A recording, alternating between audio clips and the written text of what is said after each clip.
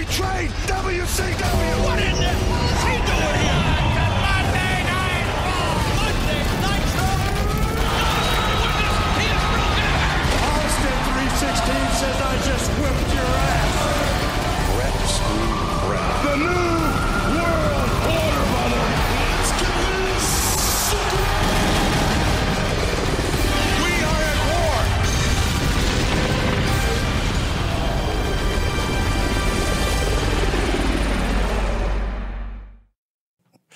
Well, Nitro. Number 90, also June 2nd. Scott Hall and Six opened the show in the ring. Kevin Nash was not there for whatever reason, so Hall's got both tag belts.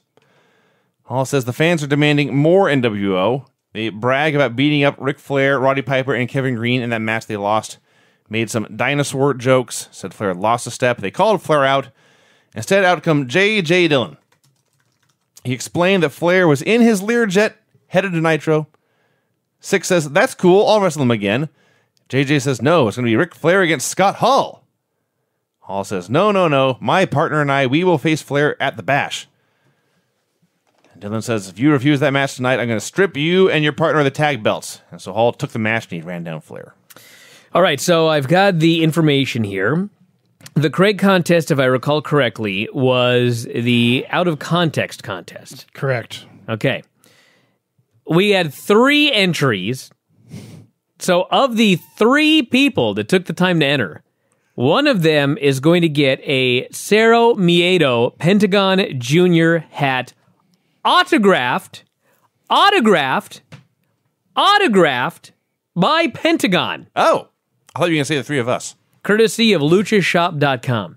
So everybody listening to this right now going, oh my God, I would have loved to have had a Pentagon Jr. Cerro Miedo hat autographed by Pentagon, courtesy of luchashop.com. If only I'd known. Too bad. You should have entered the contest. I'm going to play the 3 here at the end. We'll pick a winner. That's a goddamn big prize there. It's very cool. Glacier versus Alex Wright. Short but fun. Alex Wright's a new vicious heel, so he jumped Glacier the bell and worked him over. He's a heel. Yeah. I don't know if I'd call him a vicious heel. Yeah. More than usual. He's more than usual dancing geek Alex Wright. Once he took... Oh, well, He's such a geek. Come on. Come on, Vinny. He wasn't just a because he geek put you in a until- locker in high school doesn't mean he's vicious. it wasn't a geek. I want to fit in the locker. He wasn't a geek. In high school, Glacier you was would. taken out. In high school, they could have slid you through that slit in the locker. It's true. I was actually... That air vent. I was very tall and skinny in high school. So Glacier used some karate and hit the cryonic kick and won. You look like a palm tree when you were in high school. You look like going to Bailey's. Have you seen Bryan. a palm tree? I have one in the fucking backyard. You look like one of Bailey's balloon men. That's closer. There we go. That's closer. Same hairdo. Am I wrong? You didn't see me in high school. I didn't Oh, yeah, I go to forgot. school with him. Anyway, so yeah, Glacier won, and then Mortis and Wrath jumped him, and he made his own comeback. He beat him up. They rang the bell 700,000 million times. It was very aggravating, and at the end, it accomplished nothing. Yep. I got nothing to add. You about covered it. Tony Schiavone does Remember, they're fighting over a hat. Hey, not... Maybe Pentagon. I was going to say, I got a hat they can fight over. 3-year-old Pentagon. I got 3 guys fighting it over right now. Wrath, Mortis. Exactly. Wouldn't that be funny? Tony Schiavone promised that Flair versus Hall with nothing on the line would be the biggest main event in Nitro history. It's Drew, John, and Josiah are fighting over this hat. No Bryan. That's not Wrath, Mortis, Ray. and... You know what it is about Mortis? I realized he was Canyon. Right. But if you didn't know any better and you just watched the guy, you'd think he was Seth Rollins. Yeah. Sure. Joe Gomez versus Buff Bagwell. Somebody still has a job. Joe Gomez was a horrible wrestler. Oh, fuck, he was horrible. Oh my God. Buff looked like a cartoon character. Gomez worked like a cartoon character. You know, A badly drawn cartoon character. you know, Terry Funk always talks about never trust a man whose ass is bigger than his shoulders. Joe Gomez. Joe Exhibit Gomez A. had at least a very disproportionately large ass. I don't like to make fun of people's physical appearance or anything. Go ahead. This is new. I couldn't even say it with a straight face. Have you guys seen Buff Bagwell recently? I'm afraid so. He's old now, but like he's got Where did you see him?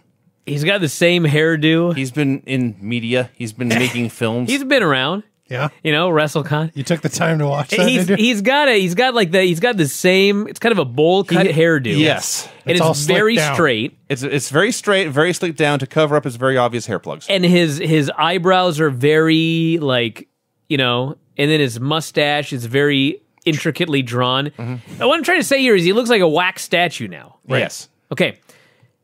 I watch him on this show. He looks exactly the same. Right. He looked like a wax statue in 1997. Except in this match, God only knows why he was wearing a choker.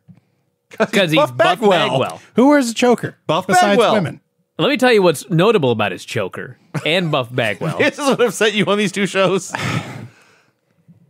Is it just me, or is it absolutely awesome that a badass man's man like Scott Norton hangs out with Buff Bagwell? Absolutely, you're right. They're buddies. Vicious and Delicious was a great team for that very reason. It's amazing. Scott Norton, if you watch it, if you've ever seen Scott Norton for 2 minutes, you can tell this man likes three things: drinking, eating, and lifting heavy things. Sure. Buff is the total pretty boy. Yeah. That's why they're such a great combo. They have nothing in common. Exactly. It's impossible to imagine they would hang out together, but apparently they do, and they're best buds.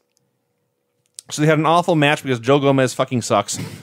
And Buff went with the blockbuster. Hugh Morris came out for a match.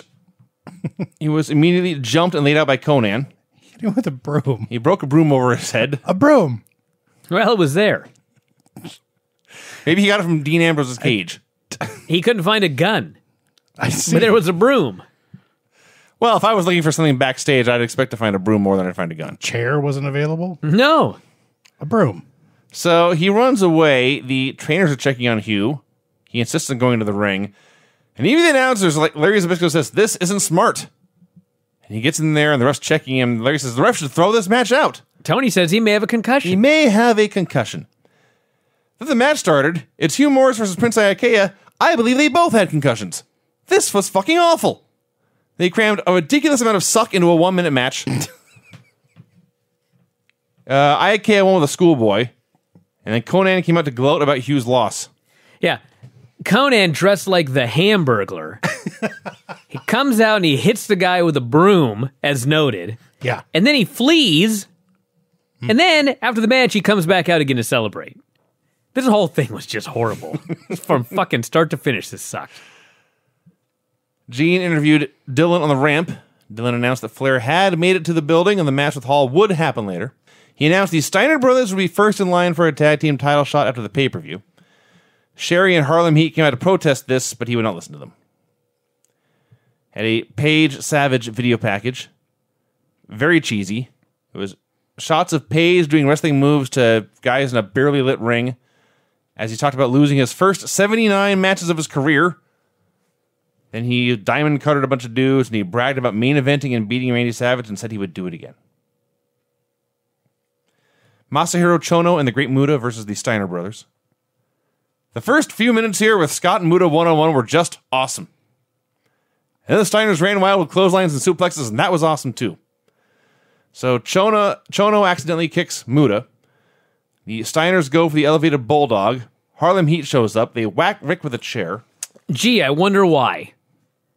The J.J. Dillon interview earlier, and Harlem Heat comes out, and they're very upset that they're not the number one contenders. And J.J. flat out says, if the Steiners win tonight, that pretty much cements them as the number one contenders. I see. I was like, why don't you just tell them to interfere, dude?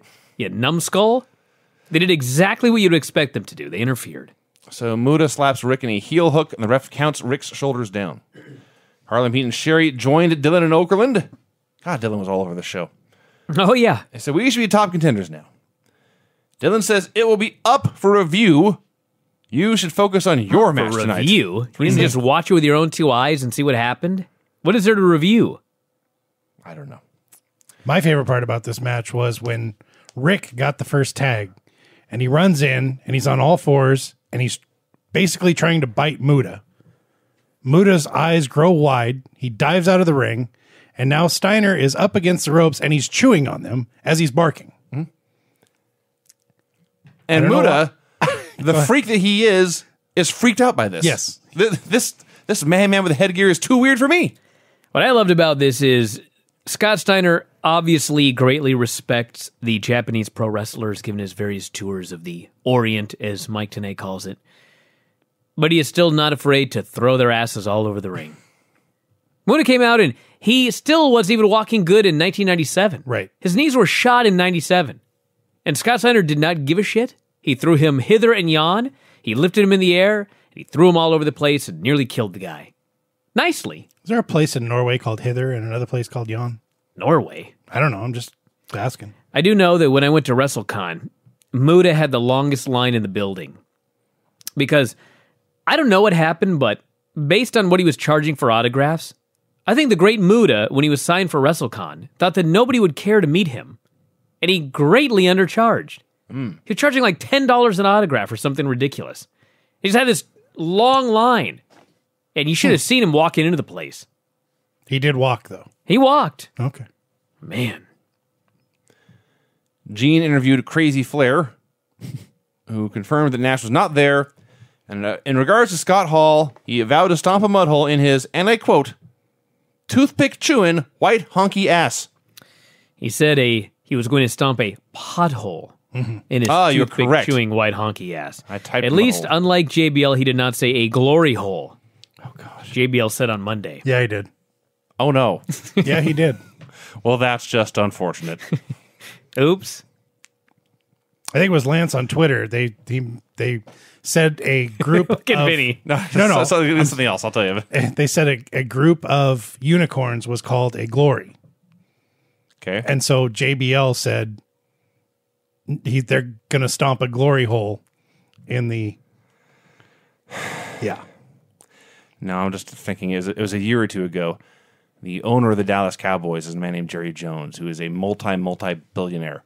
Rich man. His team hasn't fared too well lately. And I forget the exact quote, but he says, I have seen some good days in my life and some bad days. And he says something like, I think he meant to say, I have seen glory, but what he actually said was, I have seen glory hole. And he said, I'm sick of these bad days, and now I want some glory hole. And that is a quote from a billionaire. And the funny thing is, Lance Storm Googled it, and a group of unicorns is actually called a blessing.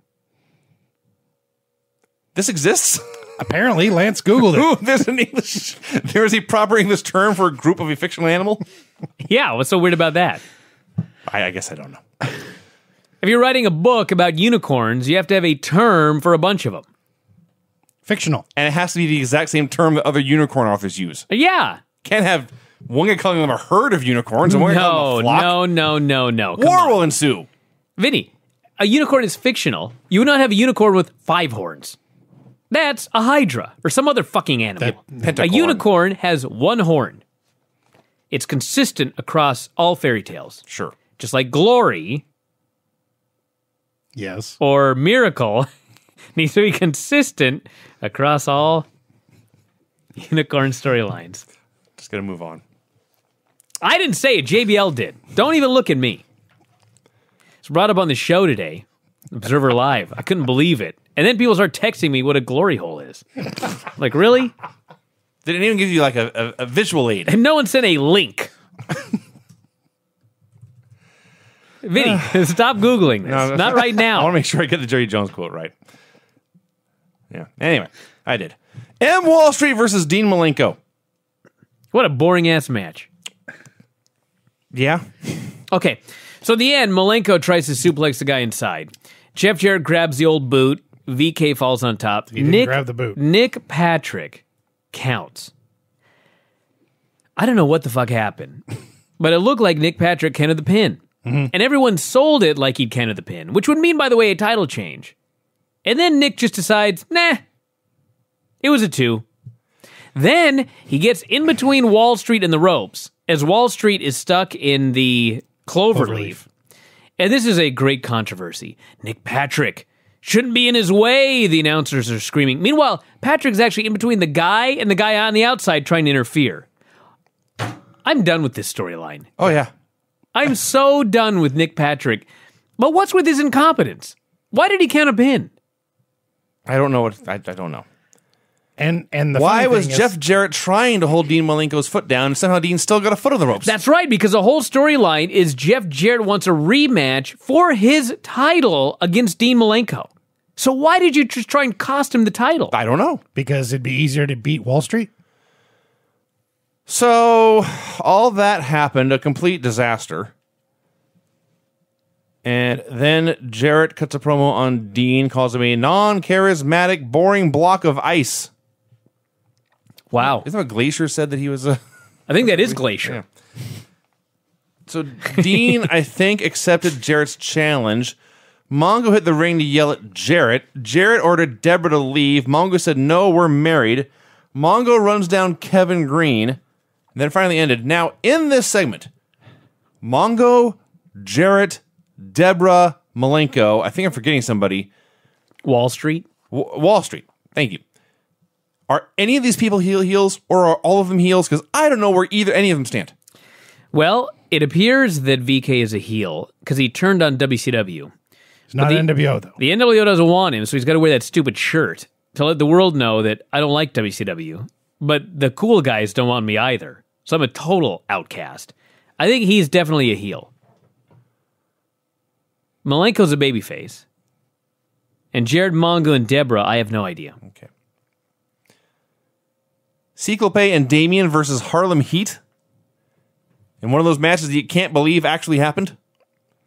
Oh, I believed it. Here's the match. Harlem Heat beat them up for a long time. Damien hit like 2 dives, just throwing his body all over the place.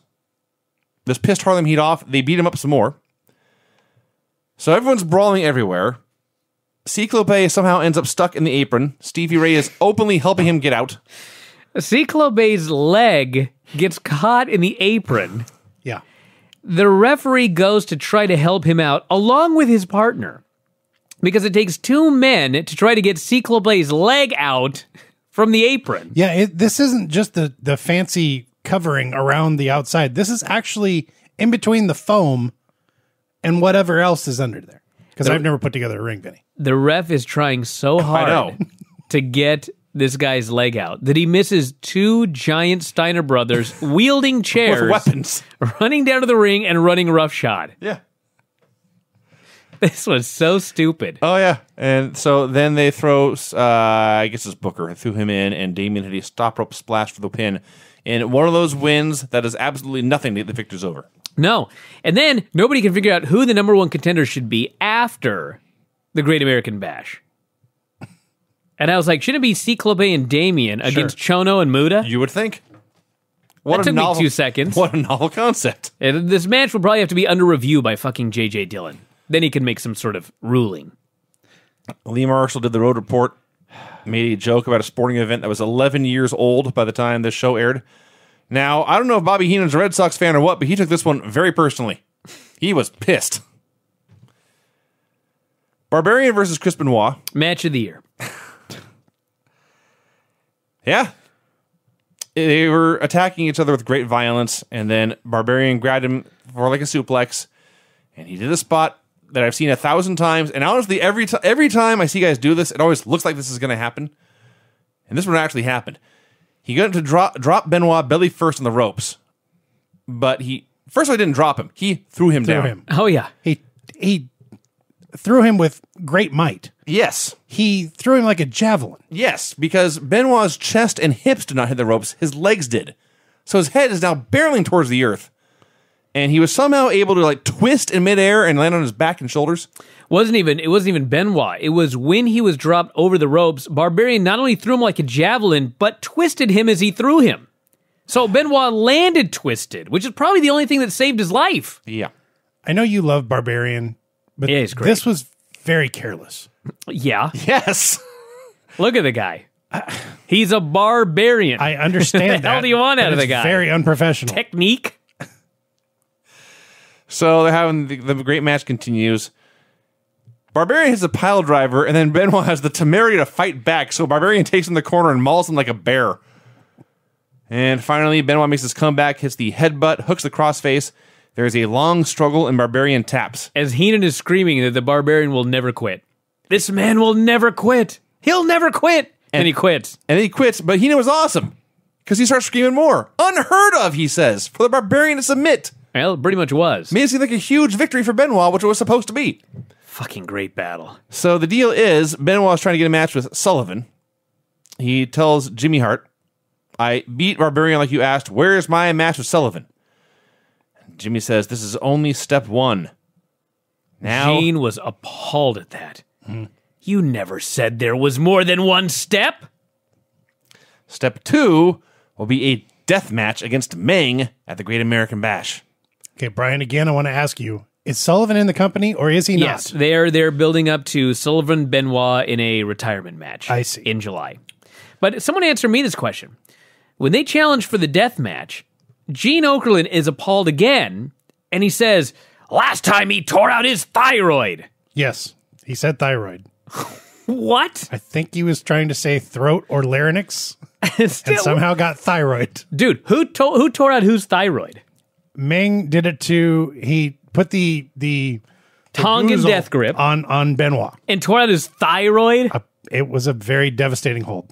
Man, that is devastating. I'm surprised Benoit didn't get fat. By the way, just to confirm what I was reporting earlier, I did look up the quote. Jerry Jones told reporters, I've been here when it was Glory Hole days and when it wasn't. I want me some Glory Hole. That's a festival that people would go to. Wow. You think so? Well, some people. And yes, I realize I'm going to regret that. Scott Hall versus Ric Flair. Oh, and Jimmy Hart also said next week he will reveal step 3 in this plan to get to Sullivan. That's right. Benoit hasn't even got through step 2 yet. I guess it's a foregone conclusion. He's going to beat Meng. Yeah, because of his thyroid. Yes. His dreaded thyroid attack. Springsteen write a song about Glory Hole days? He may have. He may have. Scott Hall versus Ric Flair. There's a story to this match. All right. So, if you watch this show, it fucking fell off a cliff after this match. Yes. It's a great match. This match was supposed to go till the end of the show. Oh. And of all people, Ric Flair got too tired. And he decided we got to go home early. Called to go home early, and they had to stall the rest of the show. I don't know what Flair was thinking because he was going 20,000 miles an hour. Yeah, it was the awesome. The moment this match started. It was awesome while it lasted. And then all of a sudden, you could just see in his face, he's like, fuck, I'm tired. I don't know what he is now, He expended 44? all of his energy on that promo earlier in the show. Yes. So it's the whole thing is basically a handicap match. Six is interfering so much and Flair's going after him so much. It's a great handicap match. And then again, here you have Six, a man not in the match, with a belt, which is the weapon. He's in the ring. I can't say the ref's doing nothing, but he's doing a 5 count. Yeah, he's in the ring. This isn't even like on Raw where they were outside the ring. Yeah. This was the third participant in the ring. Ref is like, hey, buddy, get out. Please. So he didn't, and eventually Hall finally hits Flair with a belt, and it's a DQ. This meant more bell ringing. Now, this whole time, by the way, it's been Ric Flair against 2 men. I'm thinking, okay, we have already seen Jeff Jarrett, Steve McMichael, Chris Benoit, and Deborah all on the show. I know they're there. Why weren't you here during the match? So the beating goes on for a while. Finally, Mongo arrives with the briefcase to chase the NWO away. Jarrett is also out there being useless as usual. And then it ended. And then, yes, everything after this was freaking terrible because they had to call an ending on the fly. And rather than just grab 2 dudes and say, hey, go do a match, here's what they came up with. The announcers begin to wrap up the show. And I thought maybe this sort of thing just went long because I'm looking at on the network deal. And I can see they still got at least 10 minutes left. And suddenly the NWO music hits. Randy Savage is dragging Gene Okerlund out so that Gene can interview him. But Gene is under protest. Gene does not want to do this. This man whose job it is to interview wrestlers does not want to interview this wrestler. This is very humiliating for me, he says to Elizabeth. So Savage is bullying him, threatening to knock him out. They get in the ring, and now Gene goes on a monologue about how Savage has underestimated Dallas Page. And Savage says, I am the best ever. He keeps intimidating Gene until out comes J.J. Dillon for the 44th time on the show. Now Dillon and Savage are going back and forth. Neither of them are saying anything. And then Dillon not quite as old man as you were earlier, but he gets very old man here, talking about what a disappointment Savage is.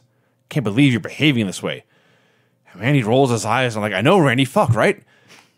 And finally, Randy punches him. I thought, good for you! So he's beating up the old fuddy-duddy. Eric Bischoff comes flying down to hold Savage back. And there's 4 guys in there, and half of them are holding Savage back. Half of them are attending to Dylan. Fans chant Page's name, so Savage snaps again, goes after Dylan again. It takes 4 men to hold him back. Show's still going on. Now Eric has to cut a promo saying, JJ, this is all your fault. You started this. I was so baffled. You provoked Savage. Because Savage attacks Dylan, and Bischoff's running out trying to pull the guy off, going, no, don't do this, not like this, not like this, think about the money.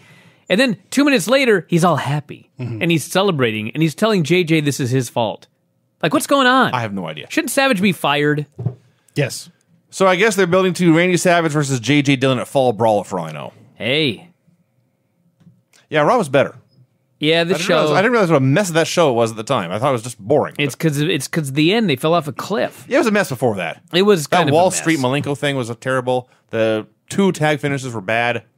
Raw wasn't anything to write home about either. This was not a good week for wrestling. I enjoyed it. There was not a lot of good wrestling on Raw, but I enjoyed the show. Right. I love looking back at the fact that I used to bury Nick Patrick every single week for being incompetent at his job. Then he joins the NWO as a character, and I praised him. Yes. And now he's left the NWO, and he's back to just being a referee again, and he's incompetent, and he sucks at his job again. Right. I don't know. And as I noted very early in this show here today, there were 2 backstage brawls. The second one wasn't really a brawl. It was a backstage skirmish. And it happened after Nitro went off the air. So we're going to review Nitro, and then I'll talk about what happened and why. And I will try not to bury anybody too badly. Nitro. You realize people are paying you to bury people. I know. I don't want to come across like I'm biased. Anyway, I'll talk about it at the end. Otherwise, I'm going to go off. So they announced that Hulk Hogan and Dennis Rodman will, in fact, team up at Bash on the Beach in July. And the opponents were not yet named. They cut backstage. Now, this next skit is going to take me about a minute to explain what happened. On TV, it felt like about 8 seconds. A limo pulls up. Elizabeth gets out. Randy Savage starts to get out. Dallas Page runs up, and so Savage hides in the limo and slams the door shut. So Page goes to kick the window in. This takes him 3 tries. Eventually he gets the glass broken. He opens the door. He goes in to go after Macho Man when Elizabeth runs up and slams the door shut on Page. Page goes down. The limo peels off. Page is left writhing on the ground, and Liz is left standing there. Right? Yeah. Okay, yeah. It all happened very quickly. Oh, I thought there was a point to all of that you were saying here. The point is there's too much happening. It happens fast. I see. I had to stop the show to write in detail what went on. All right. Well, let me tell you and everybody else the point of all of this. There's 2 things on this show. One is this, where Diamond Dallas Page goes backstage and he kicks in the window of a limo. A real glass window, by the way, not a fake glass window. And the other is at the end of the show where Sting straps himself to the cable. He straps Diamond Dallas Page to the cable, and we'll talk about later, they both get pulled up to the ceiling. Now, granted, hindsight is always 20/20, but as this wrestling war is escalating, I mean, we can just watch on TV every week all of these things that are going to lead to disaster. I mean, playing around with glass. I mean, yeah, Diamond Dallas Page didn't get hurt here, but I mean, watching it, you had to know at the time, you can't be messing around with glass. Just like all those times that they messed around with fire and then eventually somebody got burned really bad. You know what's going to happen. So, obviously, eventually, Goldberg nearly sliced his whole goddamn arm off, punching his way through a limo window. And there's a million stories about it. He was supposed to have something in his hand, and he forgot it. But it doesn't matter. It was real glass whether he had something in his hand or not. And Owen Hart, the whole Owen Hart death, when you read about the death and the clamp and everything else involved in that, and you think about this guy Sting, at the end of the show, not only clamped himself in by himself, there was nobody else down there to strap him in. He also had to strap in Diamond Dallas Page, and both of them got pulled to the ceiling. I mean, this is madness. Complete madness. Yeah, I'll have more to say about that when we get there. The opening match was Ultimate Dragon and Juventud Guerrera and Super Calo versus Psychosis and La Parca and Silver King. This was a clusterfuck. Just bodies flying everywhere. No one had any idea what was going on. No one had any idea who was on whose team. The announcers had no clue of anything. The guys were moving 8,000 miles an hour, and I think they screwed up half their stuff, but they were moving so fast, no one could tell what was hit and what was missed. There was actually a boring chant in here, believe it or not. Oh, my God. There was one in the next match, too. Yep. And my favorite part of this is there's so much going on and so much haywire and so much just traffic. The ref is just Bryan Hildebrand, and towards the end, he just gives up. And he goes back to what he thinks is a neutral corner, although it's hard to tell at that point. And he just stands back and watches, and you just watch his head go. It's like he's watching ping pong or tennis, just jerking back and forth constantly. And he's doing his best to try to stay out of the way. Finally, there's a bunch of bodies hitting the floor, and then a Dragon that taps out Psychosis with a Dragon Sleeper. As I wrote here, the flustercuck to end all flustercucks. I love this match. It was kind of a cluster, but I've seen some WCW matches that are just absolute disasters. I thought this one was actually kind of amazing. I mean, Dragon fucked up some spot in the corner, but he kind of saved it by grabbing his leg, and then he started running, so you knew it was a fuck up. But, I mean, there were all sorts of crazy dives. There were all sorts of big moves. Monkey flip by La Parca, nearly killed himself in the rope. Super Calo with a springboard senton over the top to the floor. Larry's high spot, which has belittled the wrestlers. Claimed that he wrestled Dr. Wagner and would beat his son Silver King as well. Meanwhile, Silver King is just looking so awesome here in the ring. Just a crazy match, and I thought it was awesome and the best thing on the show. So then there was more after the match when Parker went after Calo with a chair, and then it just stopped. You liked that a lot more than I did.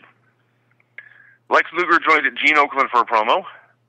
He said he and the Giant wanted to take on Hogan and Rodman. He reminded everyone that Hogan had not defended his title since February.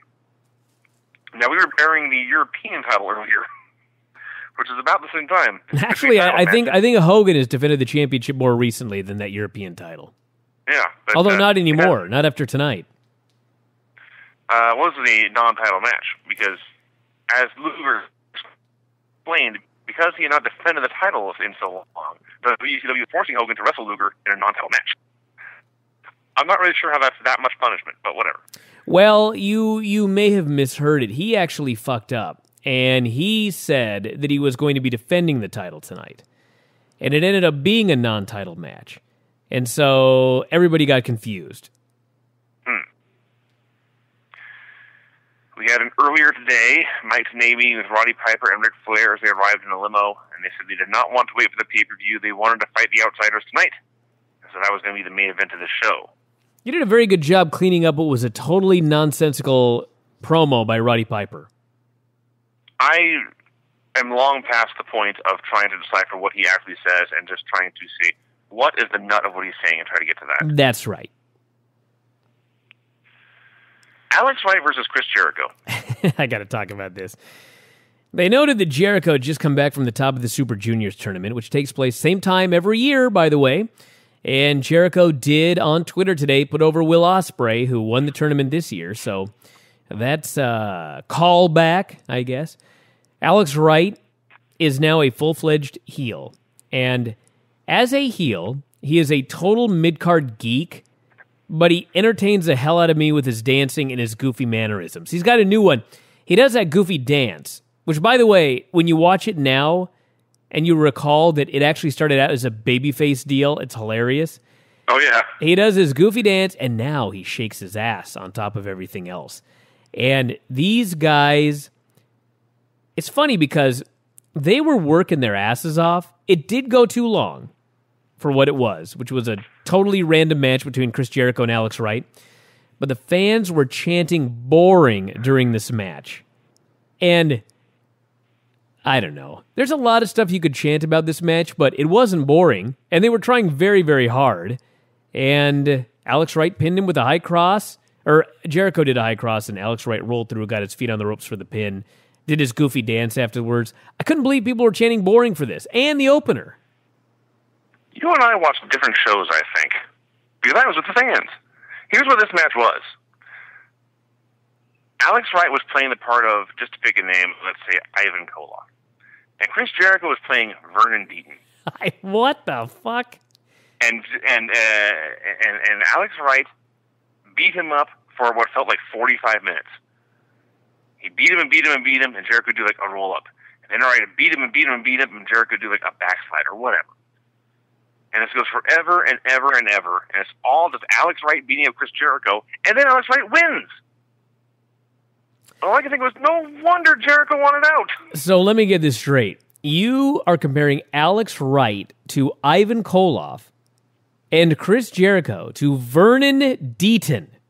The names don't matter. The point is, Alex Wright was put into this match like a WCW Saturday Night Superstar, and Chris Jericho was put into this match like like an NWA Championship Wrestling Superstar, and Jericho was put in this match like an NWA Championship Jobber.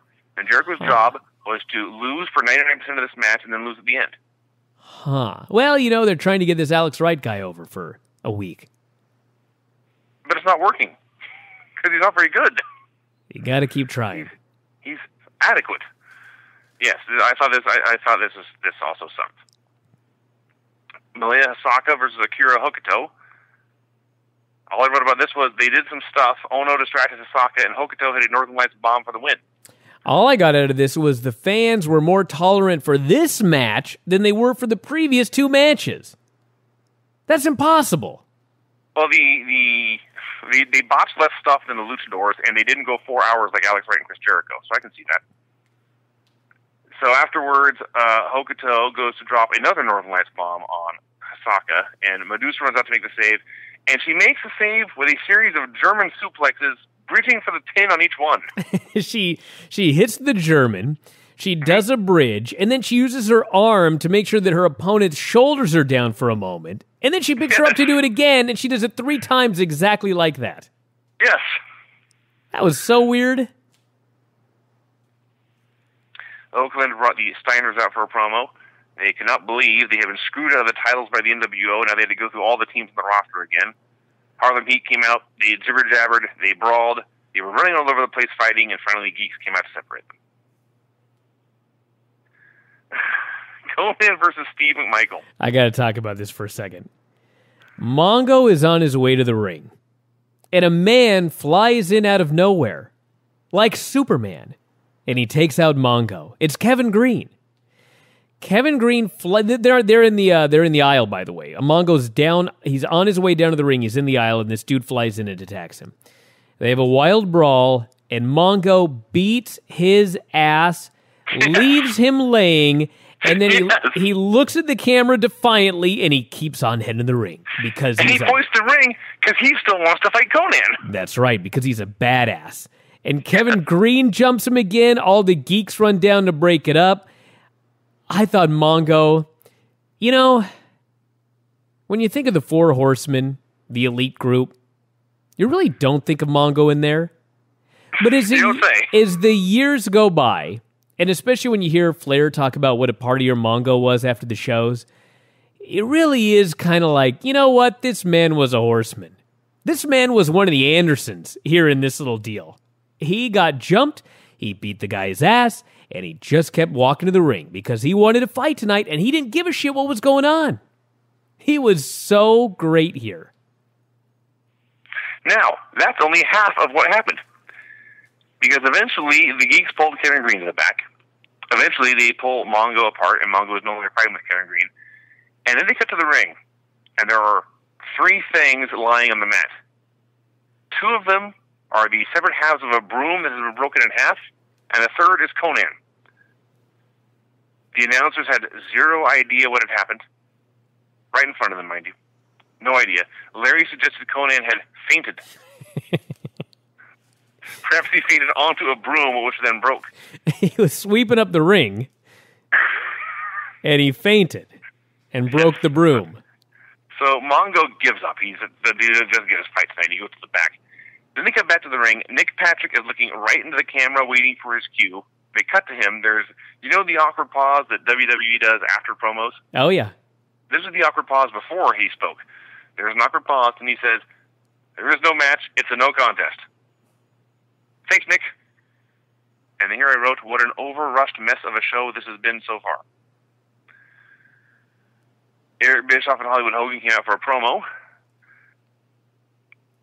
I don't know what movie Hogan was doing where he had to shave, but he apparently shaved clean-shaven, totally just barefaced, then grew back just his mustache, and then he had no beard, and so it looked like they painted a beard on him with shoe polish. That's exactly what happened.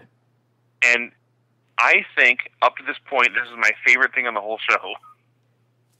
The world champion, the biggest star in wrestling, is out there with a painted-on beard, pretending it's normal. That's Hulk Hogan. So he says Luger is not in good enough shape to wrestle him, so he's going to pose and flex instead. And so he does, until Luger calmly comes out. And shakes his ass. He stole Alex Wright's dance. He has done the ass shaking thing before, but yes, Hogan flexed and shook his ass. And Hogan was always the best at when he was a heel and there was somebody behind him and he had to do the slow burn reaction. Why is everyone cheering and pointing? I don't understand. And he turns around and sees Luger. And he says, "Lex, I don't know if you came out here to see what a real body looked like, but you're not going to beat me in the ring. You should leave before I destroy you." And then before Lex could even speak, Bischoff runs down Lex. Finally, I did like how both of the heels, their main line was, "If you ever want a shot at me, I suggest that you start working out." Oh, yeah. Very important that he watches his nutrition and training. So eventually Lex punches Bischoff. Hogan goes after Lex. Luger knocks Hogan out of the ring. The Outsiders and Six run out. They're standing by Hogan's side, and the ref comes down and the bell rings, and the match was on. So it's Hulk Hogan versus Lex Luger in what we eventually learned was a non-title match. Hogan's beating him up for a while. Lex starts his comeback. The Wolfpack tries to attack for the DQ, but he fights off all three of them, turns around, puts the rack on Hogan, and Hogan, for what is quite possibly the first time in his entire career, submits. And this ref, when Hogan gives up, the ref calls for the bell by high-stepping in place, like doing high knees, pumping his fingers like six guns. Oh, yeah. This is the best call for the bell ever. So Luger has just submitted Hulk Hogan, and the Wolfpack jumps him. Hogan starts hitting him with leg drop after leg drop after leg drop.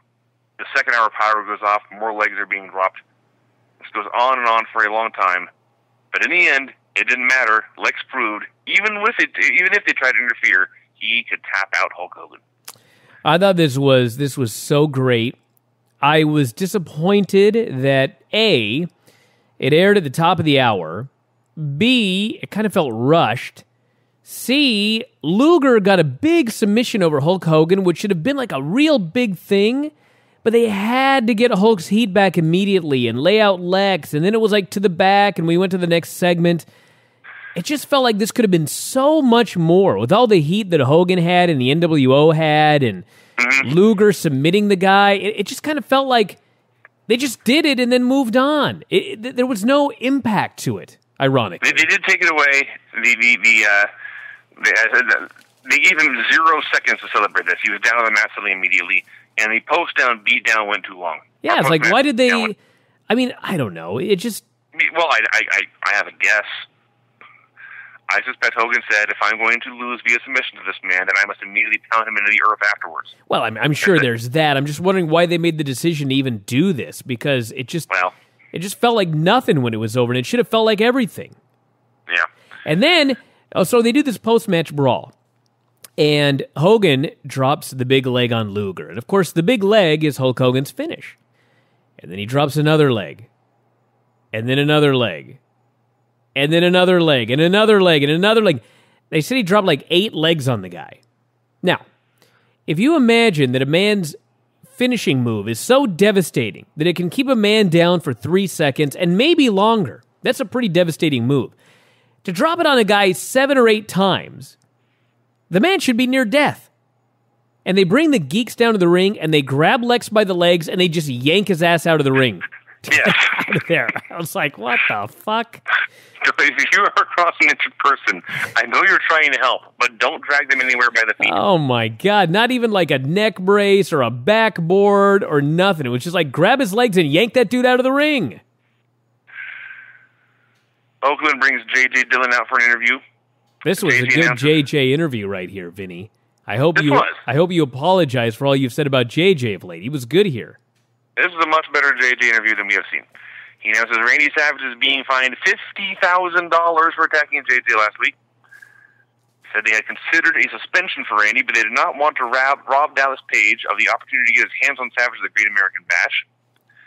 He announces that Page, Savage 2 will now be no contest, no DQ, falls count anywhere. There must be a winner. And by the way, we talked about the dangerous stuff they were doing with Dallas Page in the show, kicking in windows and taking cables to the ceiling. He was main eventing the next pay-per-view. Oh, yeah. Yeah. Savage appears in the crowd, says he would have no problem paying a $100,000 fine. So Page comes out. He calls Savage Big Mouth. There's in the fight right now. Fighting words. Savage accepts this challenge, and he makes his way down to ringside. Now, I don't want anyone to get hurt. And I think it makes sense to have security holding fans back when guys are going through the crowd or whatever. But when watching Randy Savage literally have to fight his way through this crowd, and everyone's trying to get a hand on him, and his shirt gets torn, this looks so awesome. And he jumps the barricade, and Page comes flying off the apron onto him, and they're brawling, and they immediately go to a break. It was fun. Should have been more of a brawl, but the show had turned around by this point. You know, I love the idea that he challenged... Savage is in the crowd, and Diamond Dallas Page challenges him to a fight, and I'm thinking, Savage ain't going to accept because he's a heel. But then he did. And it didn't take anything away from it because Randy Savage's character, even though Randy Savage's character is a heel, his character is a crazed madman. Yeah. And so, of course, he's going to come down and go through the crowd. And the thing about going through the crowd, too, is I don't know what would happen if somebody punched Roman Reigns. I suspect that Roman Reigns could hold his own and would probably scare the hell out of everybody around him. But I think these fans knew, you know, it's okay to grab Savage, maybe pull on his shirt a little bit, but don't try anything because this dude will go crazy. This guy will lose his mind on you. And so he had no... If I punch Randy Savage, he's going to wipe out this entire section. Oh, yeah. Oh, yeah. Savage was amazing. Lee Marshall did the Road Report, told some joke about Jerry Springer. I don't know.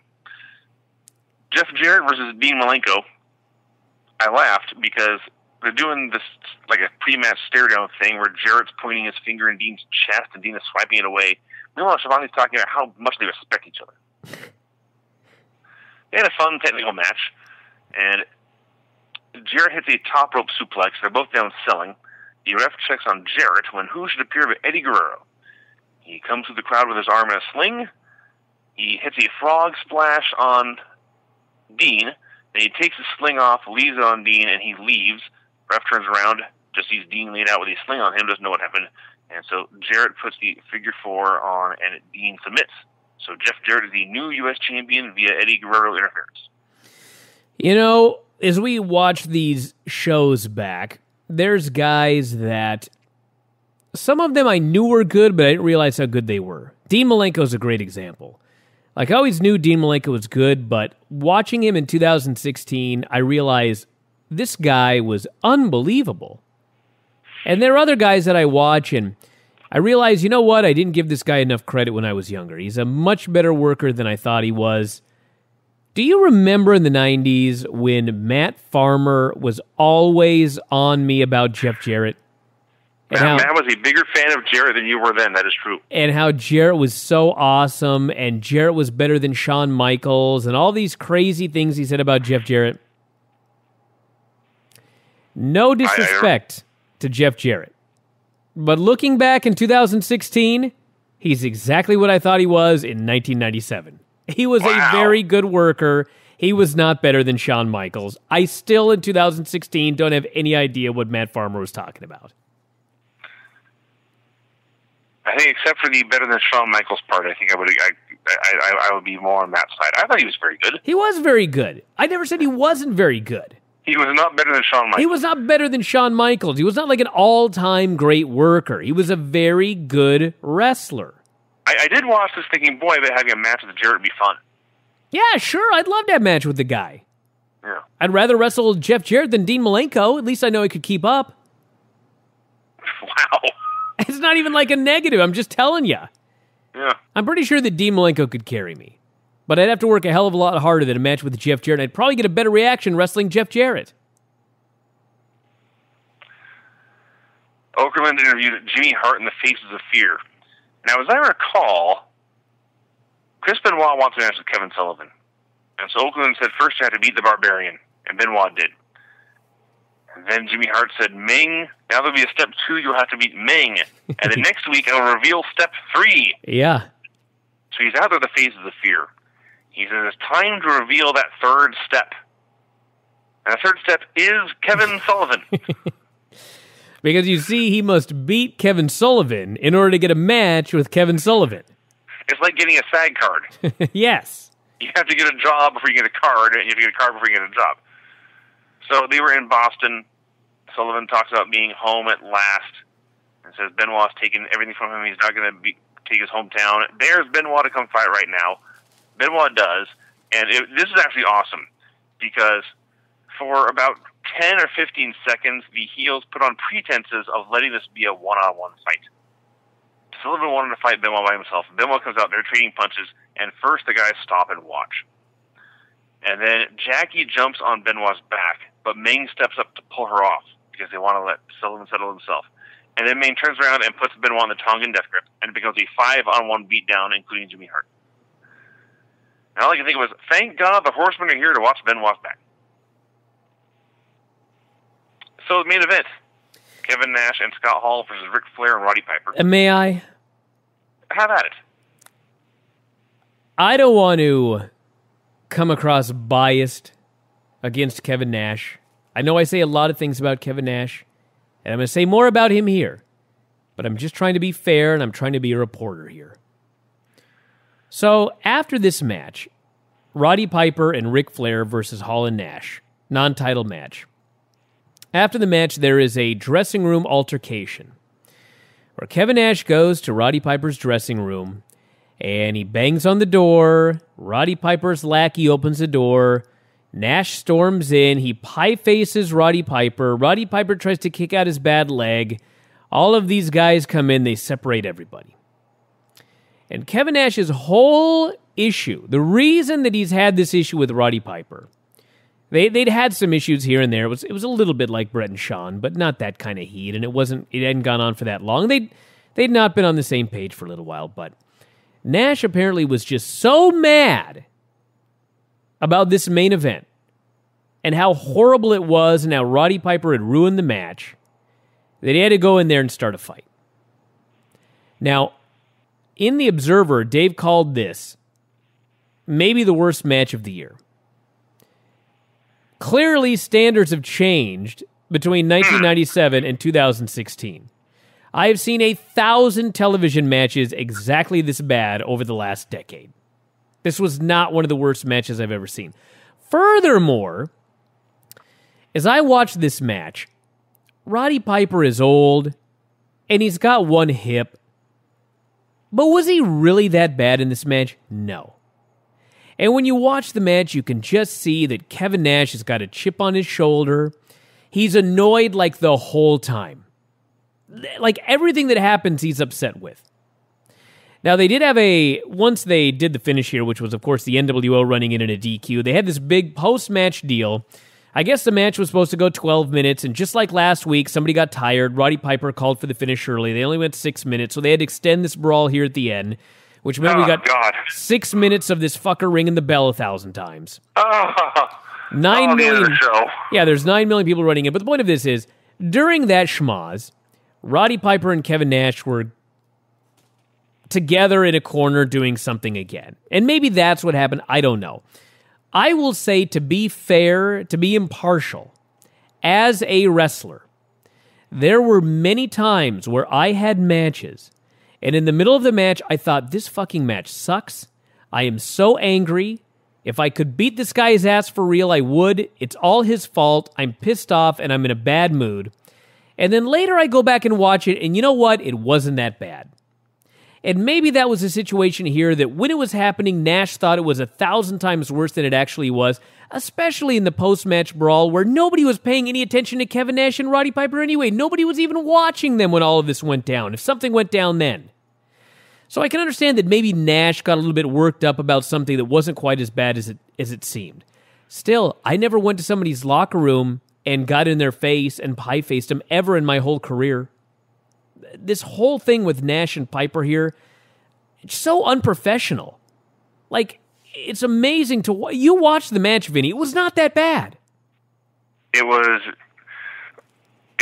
every Raw main event tag you would see these days. I just thought it was funny because this was, I don't know, maybe Nash was angry before the match started, but this was like the Alex Wright match where they took 99% of the match.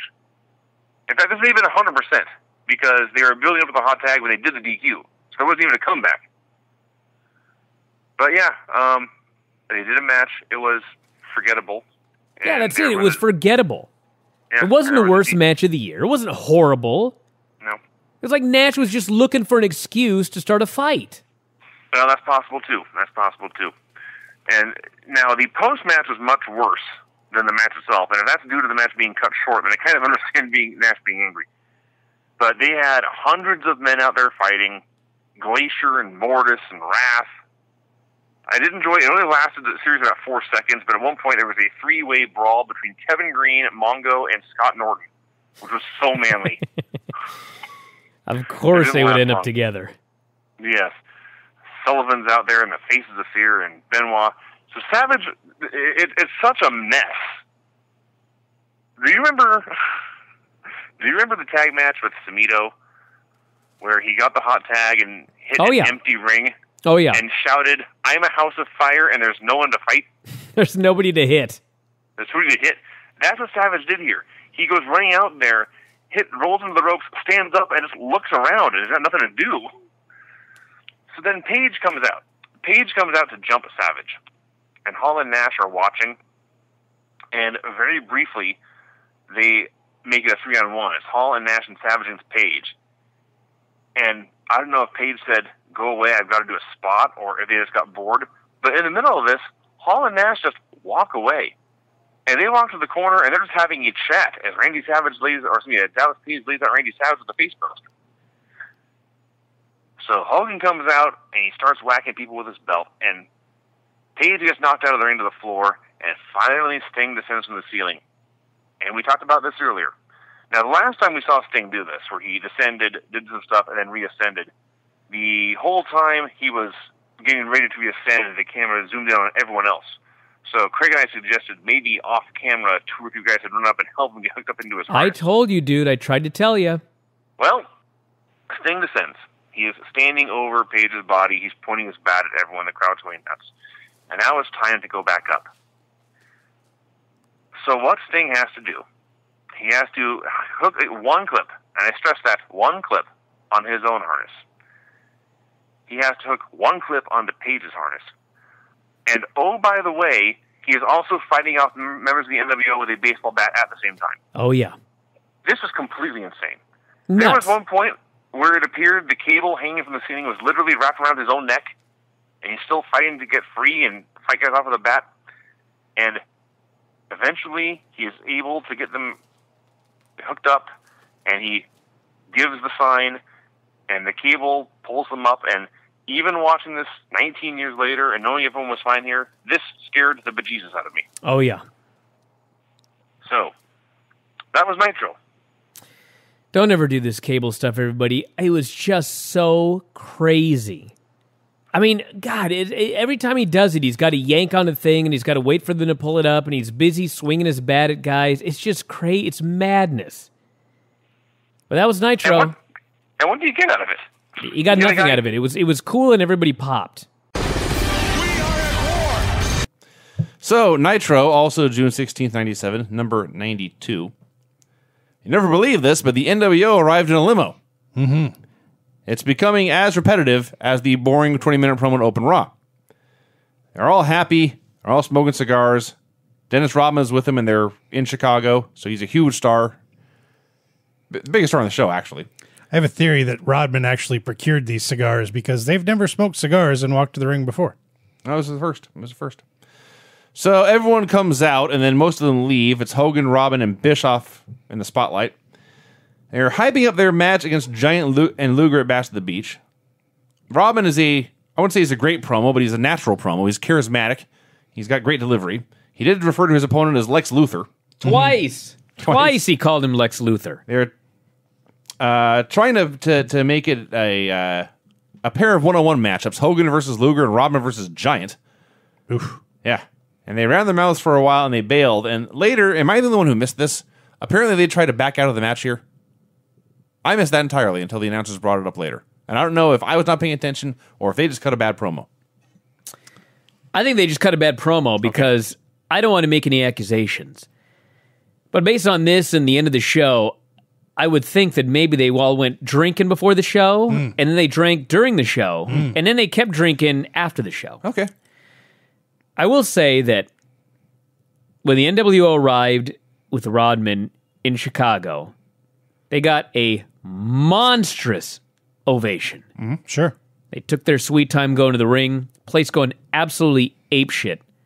They came across as the biggest baby faces on the entire planet. Now, granted, they're heels. That's beside the point.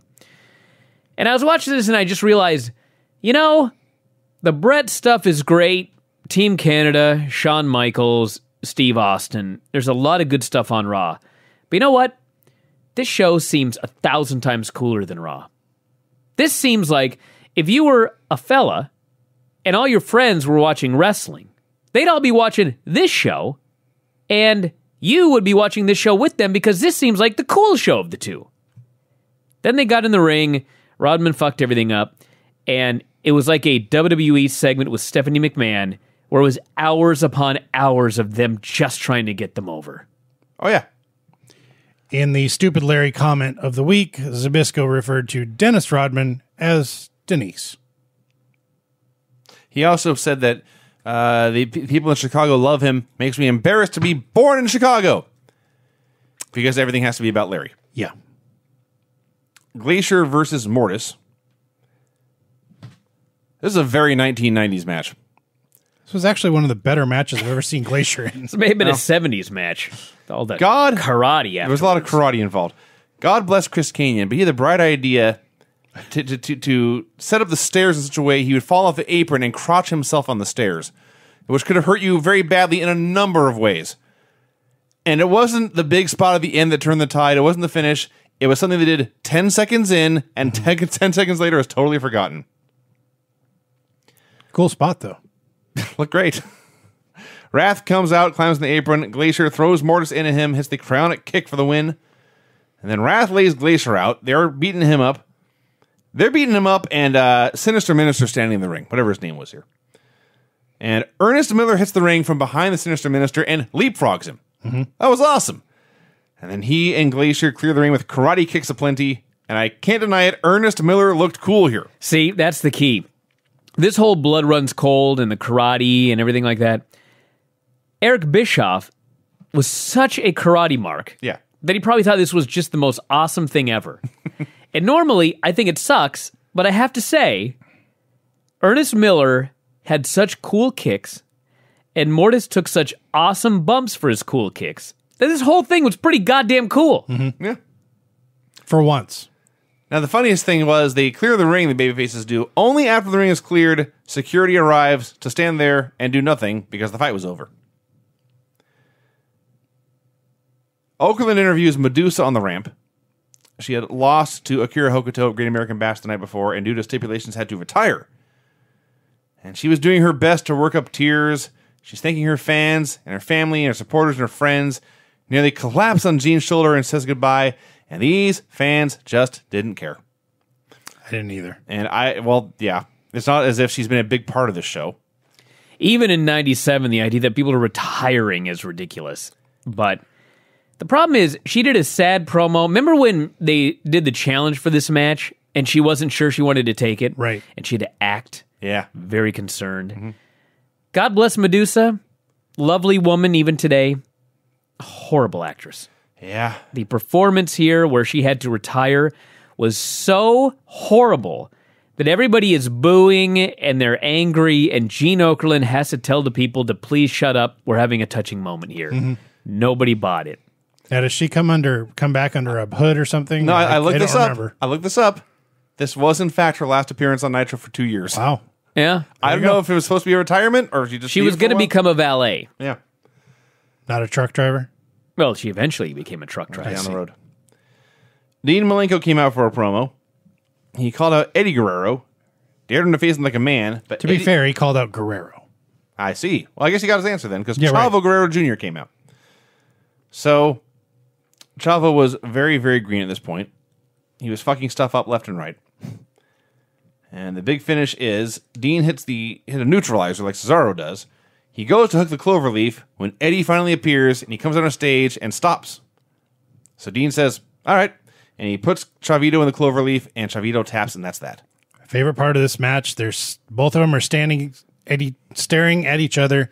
They both take a step forward, and both of them at the same time duck. Yeah. That happened twice on this show. Right, because it also happened in the Jericho Dragon match. Yes. That match was much worse. Yes. This was a decent match. Malenko did a good job with the guy. That's about all I got to say about that. They plugged the website and said if you go to WCWWrestling.com, you get an exclusive interview with Ric Flair.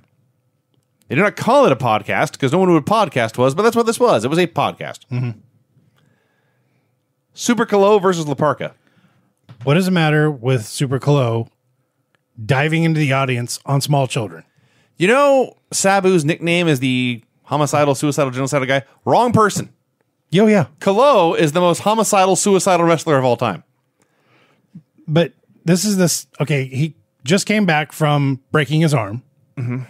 First match back, he does the tumbleweed from the inside of the ring to the outside onto the floor, which he did in this match. And then he does that crazy flip dive that takes him about 3 rows deep in the crowd. Yeah. But this time, there's a small child in the front row. Well, when you buy your ticket, Craig. When I buy my ticket, that's fine. I'll catch Super Calo. You know who I don't expect to catch Super Calo? My son. Actually, I've seen your son. He probably could catch Super Calo. That's probably true. It's actually valid. Let's talk about This the boy other. did not. Listen, all these things, the child was not hurt, nor was Super Calo hurt on anything, until the end when he was hurt by the other guy. That's true. Well, yeah, there's more. So they do a match. There's 2 guys doing a bunch of flips, and Calo hits a Rana and wins. Right. So as soon as the ref counts 3, Parker jumps up. He lays Calo out, running the entire match null and void, and then something dumb happens. And La Parka goes into the ring, pulls out a chair. It's a plastic chair, like you sat on at school. It's a one-piece plastic chair. A hard plastic chair. And he picks it up and swings it like a mofo and breaks it over Super Calo's head. Don't do this. You know, Broke the chair. Yes. sent the guy to the hospital, knocked out, and according to the Observer, Dave wrote that La Parka felt worse because of the guilt. And I thought, No.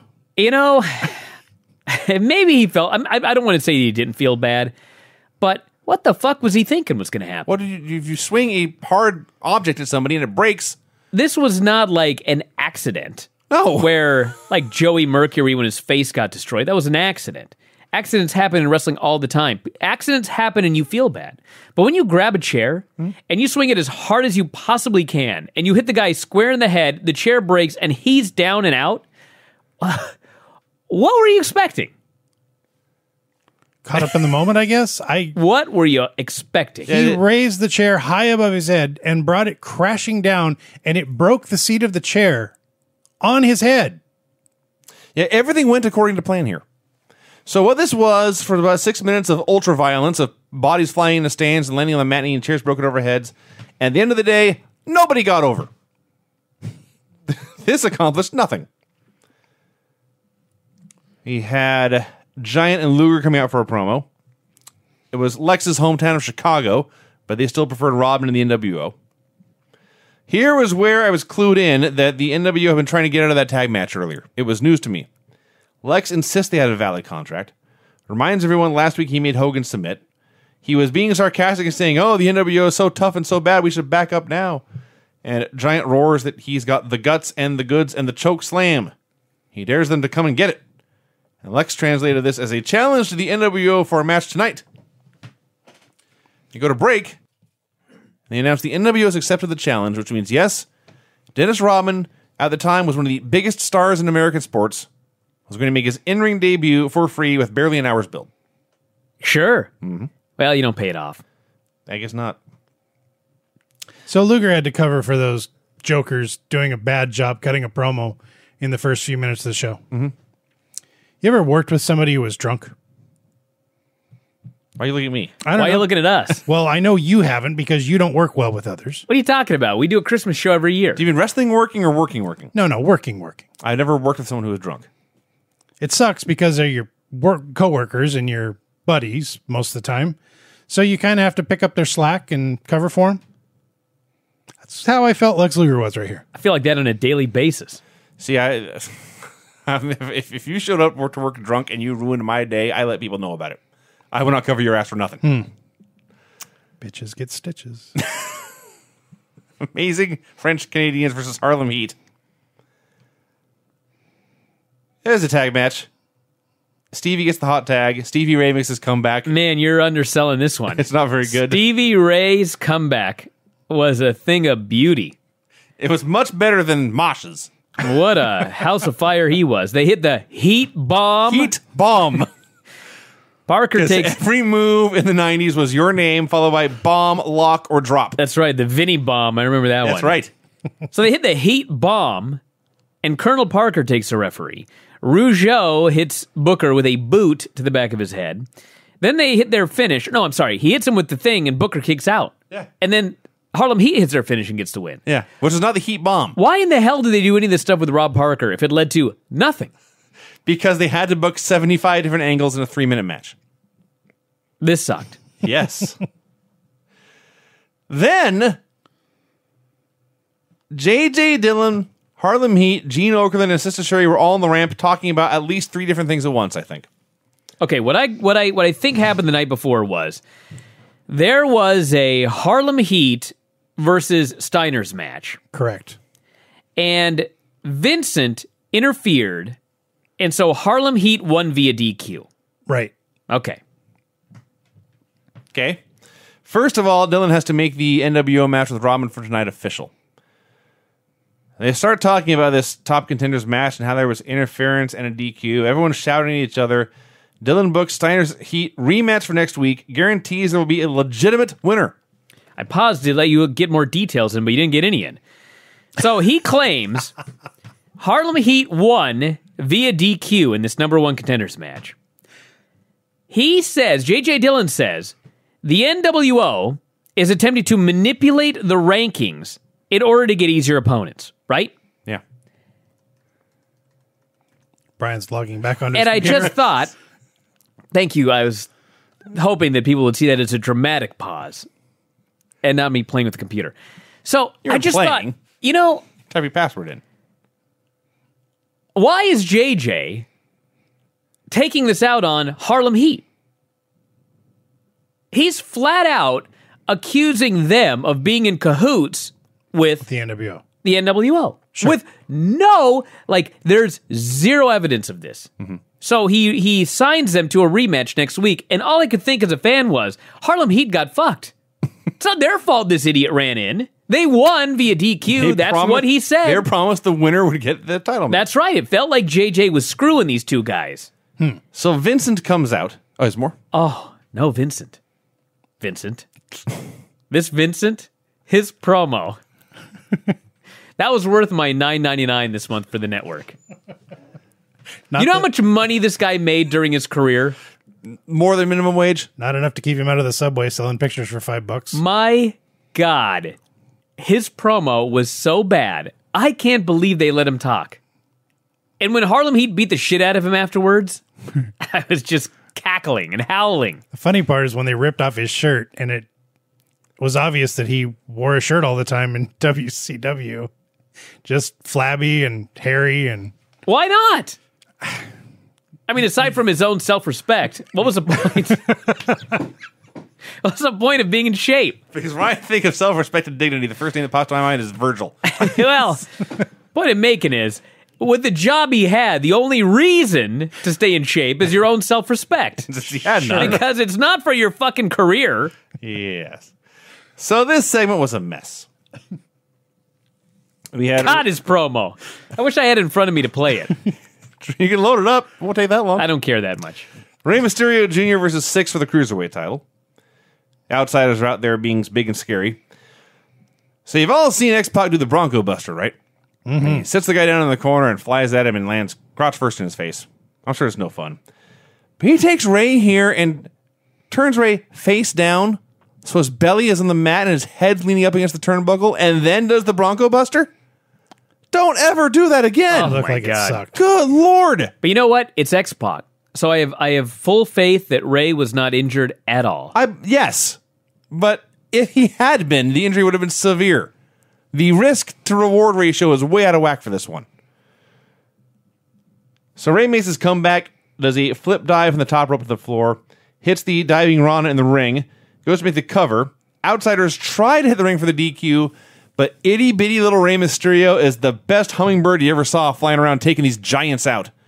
And Nash takes a big giant bump on the top rope. And the place is going crazy. The place is popping more for this than any match they have all night. And then Six grabs him and puts him in the Buzz Killer and taps him out, and Six wins.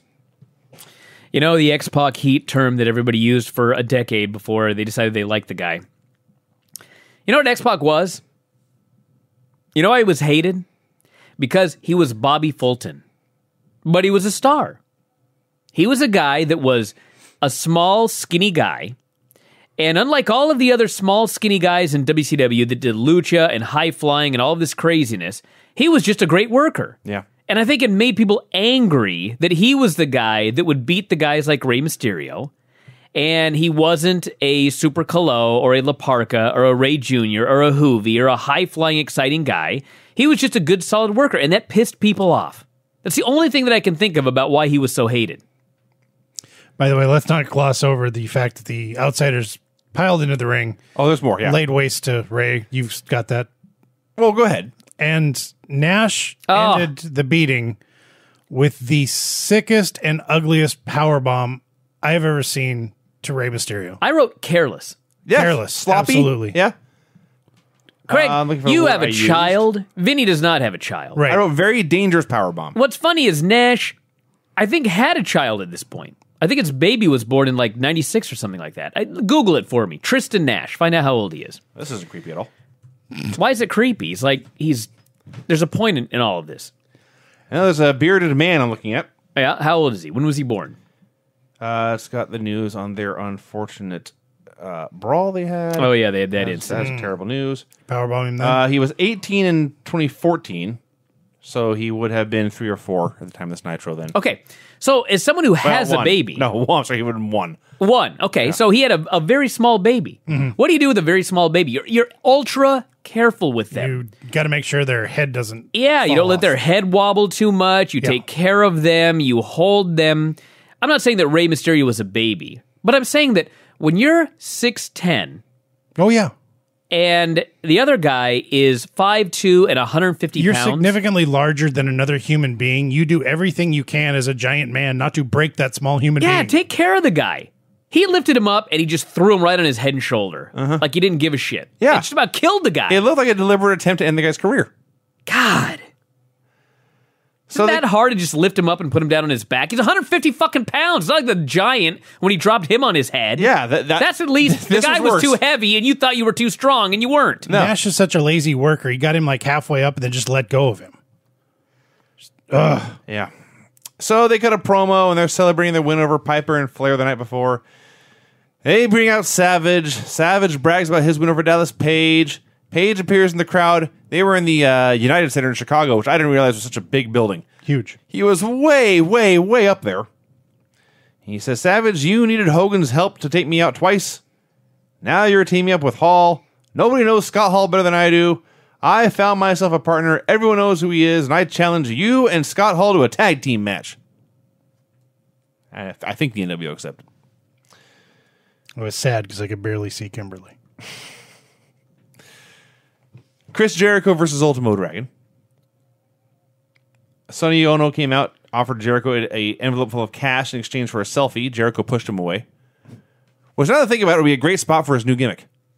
Someone should approach Jericho in the hallway for a selfie. He should push them away, call him a stupid idiot, and go to the ring. And take the cash. So they opened this match with a big, complicated Ospreay Ricochet style spot. And it's going fine. And then both guys ducked at the same time. And then they bonked into each other. And The neither knew who should go Matador down. spot. Yeah. So Jericho does a suplex and grabs a hold. There's boring chants for Chris Jericho and Ultimo Dragon. They come back for some big moves. There's a superplex. There's a double powerbomb. There's more boring chants. And Dragon hits a tiger suplex for the win. That's fair. I think they got their time cut, and it's funny because Jericho just, as soon as shit started going wrong, he panicked. And he started doing all these moves he's never done before. This leg drop. He randomly did a leg drop.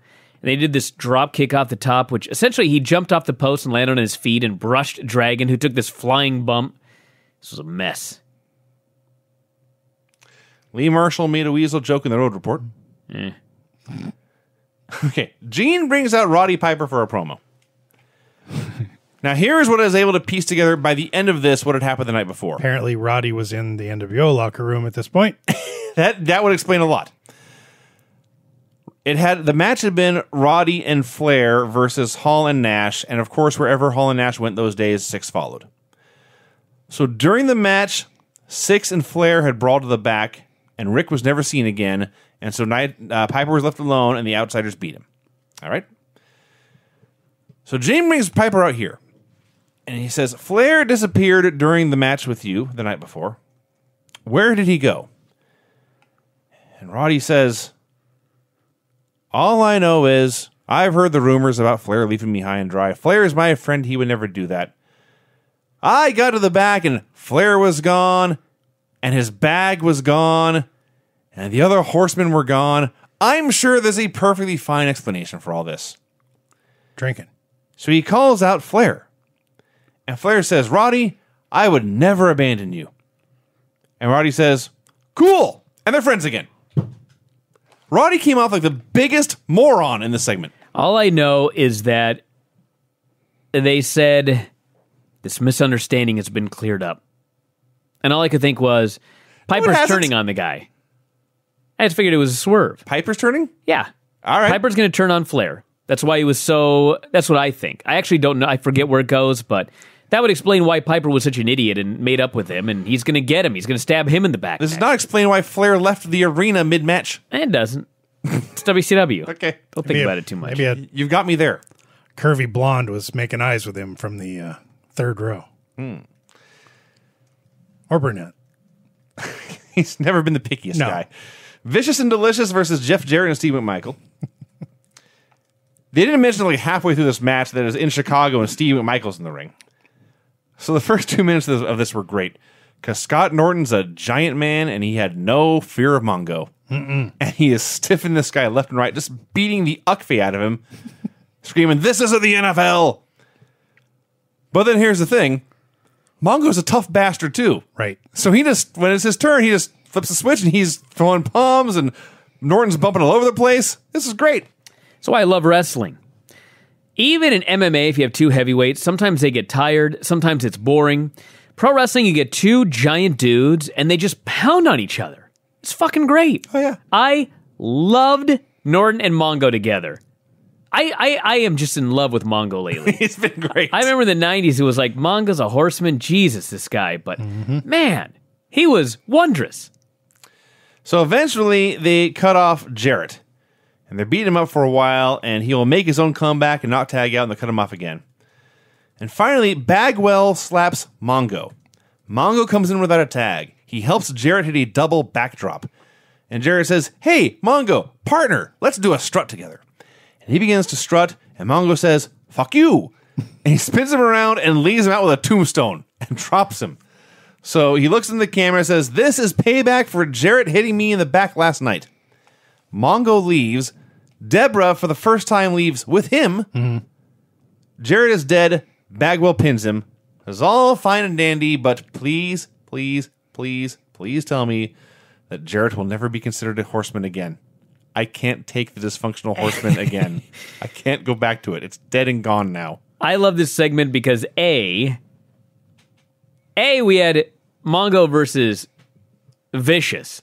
Yes. I presume he's vicious and not delicious. As best I can tell. Okay. And I also loved that Mongo is mad at the guy because he hit him. And he made it very clear, I honestly don't care if you hit me on purpose or not, but you hit me. And so you deserve this beating.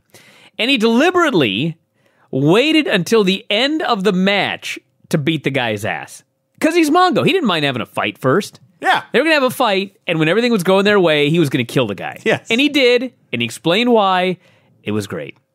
Heck of a tombstone, too. I don't think I would have trusted Mongo with that move. Now, I can't believe they gave him that move. Yeah. It's kind of nuts. But he's a strong guy. Yeah. Hogan and Robin came out to face Luger and the Giant. As my notes here read, first, Hogan and Robin came out for a promo. I have no idea what they said. It was a catchphrase verse. They went to break, and they came back. Hogan and Robin are still talking. They say, fuck it, and they left. Out come Luger and the Giant. They chase him back to the ring. So everyone's in the ring. There's this big stare-down moment. And then Hogan and Robin go to throw punches. They are both blocked. Giant grabs Robin by the neck, lifts him into the air, kind of like for a chokeslam. Hogan makes a save on that, so Giant goes after Hogan, but Robin drops the Giant with a belt shot for seriously the biggest pop on the entire show. And then the Outsiders and Six and Savage come out, and they destroy Giant and Luger, and they spray paint him, and that is how it ended. Man, the amount of garbage Thank you. that was thrown into the ring during this, it was a blizzard. One of the biggest blizzards of garbage ever. It was like they lit up a sign that said, please pelt the ring with garbage. It was weird about it because, like, when Hogan and Rodman came out at the beginning of the show, they were gods. Yeah. And then at the end of the show, they beat up these two geeks, and then everyone pelts the ring with garbage. It's because most fans, they see that on TV, and then it's like, okay, this is That's our the cue. gimmick. This is our cue to start throwing stuff at the ring. All I know is Rodman was doing his hilarious elbow drops. Oh. Which is, I'm going to run at you, and I'm just going to fall on you with my back repeatedly. Yeah. Granted, he doesn't have much weight, and he was falling under the Giant, but I was laughing. Rodman was a huge man, dude. He was a big man. He's a but large person. he probably weighed like less than 220. 200. 220? About that, he was Probably 6'7". Yeah. But it's a lot easier to teach a 200-pound guy to drop an elbow on a 500-pound guy than vice versa. That's for fair sure. enough. Yeah. And then they all stood there celebrating like 7 guys at a bar at 4 a.m. after last call. 2 a.m. Exactly what they look like. Chicago bars. God, I just watch Hall there, and it's like he didn't do jack shit on the show except drink, it looked like. It's possible. Made his $15,000. What a life. That was be the worse. show, everybody. That was the show. So, Nitro 93, also June 23rd, 1997. Now, I will not go back and say this show was not boring, because I'm sure it was. Oh, yeah. I suspect you're right. Gene opens the show by bringing out DDP and Kimberly for a promo. Her stomach. Her everything. She's a lovely woman. He wants to know who Paige's surprise partner is going to be against Randy Savage and Scott Hall. Paige says he loves surprises, how much he enjoys Christmas and birthdays because he has to open presents, and he wants to keep his partner a secret until Bash at the Beach. And then Kimberly says she hates surprises. So I thought her next line was going to be, I'm going to withhold sex until Paige tells me who his partner is. But no. Her next line was, I called J.J. Dillon and booked a match between Paige and Scott Hall. All right. Wasn't a very good promo, but I would do what she says. Sure. Just saying. man. Yeah. Hey, there's nothing wrong with putting Kimberly on TV. What's the opposite of a dream match? I know I asked that a lot reviewing Nitro. What are you talking about? Public Enemy and Damian Public Laparca? Enemy versus Do Laparca not and denigrate Damian. this match. Why not? It was bad, but It was terrible. it was funny. Okay, I'll give you that. It may have been so Johnny bad. Grunge's absolutely hideously hilarious comeback. Or at one point, I believe he just pushed La Parca and then turned around and just kept doing other stuff. Yes. Yes. He's like, I'll touch you and you just go flying because I'm tired. He shoved him. This was four. Sometimes it'll be 2 men on 2 different pages. This was 4 men, so you think 4 different pages. There were at least 9 different pages in this match. Hey, at least these guys knew enough to get a table that would break. They got a table that was break, or as Heyman would shout, it's pre-cut. So It wasn't pre-cut. It was just not a shit table. Yeah. So they put Damien through a table, and then Parker hit Grunz with a chair and pinned him, and then I wrote, let's just never speak of this again. You know, let me explain something to all the listeners out there. Maybe there were companies that pre-cut their tables, but you don't want to pre-cut a table. No. What you want is a table. If you imagine a table that you see on Raw all the time, which is just your normal, what kind of wood is it, Craig? Just plywood. Plywood, particle board, whatever, with the legs on it. Don't pre-cut it. You want it to be able to hold a man, but when another man goes through it, it breaks, and that breaks your fall. It's a cushion. You don't want a pre-cut table where you're going to go through it like butter because that fucking hurts. You land on the floor. Number one. And you don't want a table that's so goddamn hard that you got to jump 3 times to break the leg. Yeah. Just do a normal table. I noticed in WCW they took off the metal that goes underneath those tables. Bad so idea. They would break easier. Yeah, and but you go they through always that did. like butter. Yeah, then you land on the floor. These are heavy men here. It's like, I did one hardcore match with Tim, and maybe it didn't surprise me, but people don't seem to realize that when you're falling off the top rope to the floor, it's much better to have a table between you and said floor. Yeah. Absolutely. At least one, maybe 2. Dude, it's much better to have it between you and anything you're falling on. Yes. Although I do remember when I was very young and dumb, and we were doing shows at the gymnastics facility, I had this great idea. Shows, he says. I was Savio Vega. These were shows. Dude, I had King 5 News covering these shows. Oh. So I had this great idea, which was, we had they're called spotting blocks, probably 4 or 5 feet high. And I was going to stack a few of them up so we were like 10 feet in the air. And I was going to have Chris Kelly powerbomb me. And my idea was, in order to not die, because I'm falling from a very great height, I'm going to stack up 3 plywood boards so that each one successively will break more of my fall as I go down to the ground. I thought I'm so brilliant. Now, the good news is, it really broke my fall. Probably on the first one. The bad news was, when I went through the first one, and then I started going through the second one, the remains of the first one fell on me. And then I went through the second one, and the remains of the first and the second one fell on me. And then I went through the third one, and the remains of all 3 fell on me. It was like a fucking Wile E. Coyote cartoon, where he falls off the cliff, and then the boulder falls on top of him. I'm honestly legit flabbergasted you went through all 3.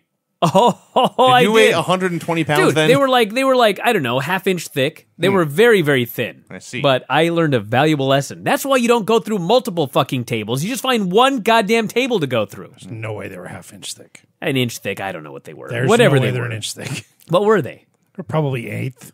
1/8 inch, yeah, whatever. 3/8. Whatever. I went through them like butter, and then the butter fell on you. and then that fucking butter fell on me. Sharp, I pointy was butter. like popcorn. Eddie Guerrero joined Gene for a promo. Eddie insisted he was a stand-up kind of guy who would never force his nephew into a match he didn't want. Then he said he was still not medically cleared, and Chavo had offered to take that match, and Eddie had stepped aside. This would mean that WCW booked Eddie for a match even though he was not medically cleared. Chavo came out and said he hadn't really offered to take the match, but before he could say anything else, Eddie cut off and said, "Look, let's not worry about the past. I've got a match with 6 tonight, but I'll step aside and you can get a title shot." Chavo was not sure what to make of this, but at the end of the day, he was not turning down a free championship match. Alex Wright versus Chris Jericho. Better than last time. Much better than last time. How did Alex Wright get a job? I know he's a good-looking kid. Dad was a wrestler. Okay. Good-looking kid. He Tall. he was pretty. And? Showed up on time. Dude, they had like 200. They had like more than 200. They had like 250 people under contract at one point. And Alex Wright's the one that you just can't handle. We just watched Public Enemy. We just watched Johnny Grunge. Your point is... He can come back on Luchadors. Your point is valid. I wanted to never speak of that again. Let me give Larry some credit here. Larry, of course, has to bury everybody and put himself over. But Larry did say, these guys are moving way too fast. Yes, And I for saw the- that too. For the first time in his life, he was absolutely correct. They were moving way too damn fast, and they should have listened to him. Would have been a better match. Chris Jericho in 97 was wrestling like Dolph Ziggler in 2016. Going too damn fast. Remember that time we saw Larry at the barbecue joint in Florida? Mm-hmm.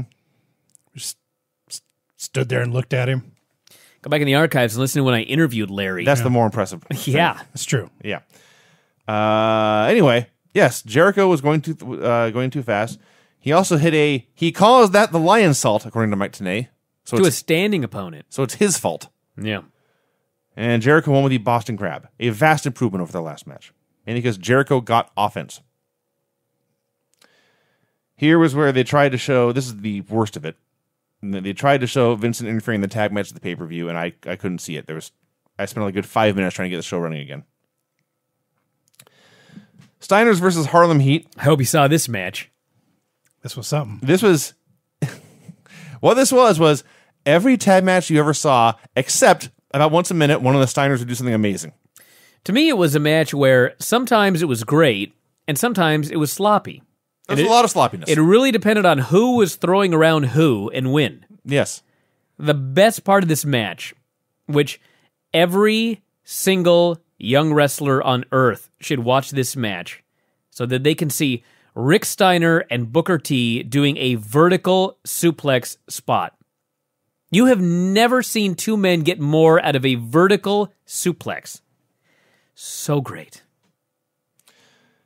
So eventually, Sherry climbs on the apron. Rick throws Booker into her, knocks her to the floor, and then he hit Booker with the top rope bulldog for the win. Top rope bulldog looked bad because Rick basically kneed him in the head as he was coming off the ropes. Man, that looked bad. And he made the cover, and the ref's counting 3, and Steve Ray's blocking the camera, so we couldn't see really what's going on. But at one point, the ref just stopped counting, and everyone looked at each other, and the bell rang. So I assume he was down for a 3 count. Vicious and Delicious joined Gene for a promo. Said the Steiners could not possibly be top contenders for the tag titles because Scott Steiner's arms were too skinny. And then Buff flexed. You know, Buff was funny. Buff has definitely had his moments, man. And they called the Steiners out, but then when the Steiners came to answer, they ran away because they're great heels. Steiners then completely blew them off. I don't know exactly what they said. There was more buffering. They called out Hall and Nash. Had a video of Ernest Miller doing karate. This karate fella, I didn't write his name down. He's putting over Ernest, and he says this Ernest Miller his quickness is unparalleled for a man his size. Especially, he says, considering how karate has advanced here in the 90s. Yes. And I'm like, give me a break, dude. We've all seen UFC. You're trying very, very hard here to put over karate. Mm-hmm. Now, I will say, all they showed Ernest doing was working some heavy bags and doing some very, very light sparring, but he did look like a badass. Well, hey, I'll tell you this. Jumping forward a little bit, but this match with Ernest Miller, this was Ernest Miller's first ever professional wrestling match. He looked great then. He looked great. He worked the ropes great. He was a point karate guy, which is where you're not doing full contact karate. You got to pull all your kicks and everything like that. So, obviously, he threw great kicks and never touched anybody. Worked the ropes great, very, very athletic. He was called the Cat for a reason. But the problem was, from this point forward, he never learned how to work. Pretty much. He started at a certain level and stayed at that level for his entire career. If he would have actually applied himself, if he would have liked wrestling, he could have been really fucking good. I guess he taught Eric Bischoff's kid karate. So Eric was like, you want to be a pro wrestler and make hundreds of thousands of dollars? Yes. And do virtually no work? Yes. And Ernest said, I do. Yes, I do. Viano 4 versus Hector Garza. They just pull names out of a hat. grab any 2 Mexican men backstage. Hector Garza, dude, Hector Garza and Viano 4 is a lot less weird than the Public Enemy versus La Parca and Damien. I told you I don't want to speak of it anymore, but you're right. Match was just about as good. It's just a bunch of moves. This was just boring. The other one was sloppy and hysterical, but this was just really, really boring. I did laugh. Garza did like a backflip, landed on his backflip off the ropes, landed on his feet, and into another backflip, and then Viano just clotheslined him to death. That was funny. What was notable about this match was the announcers just bickered the whole time.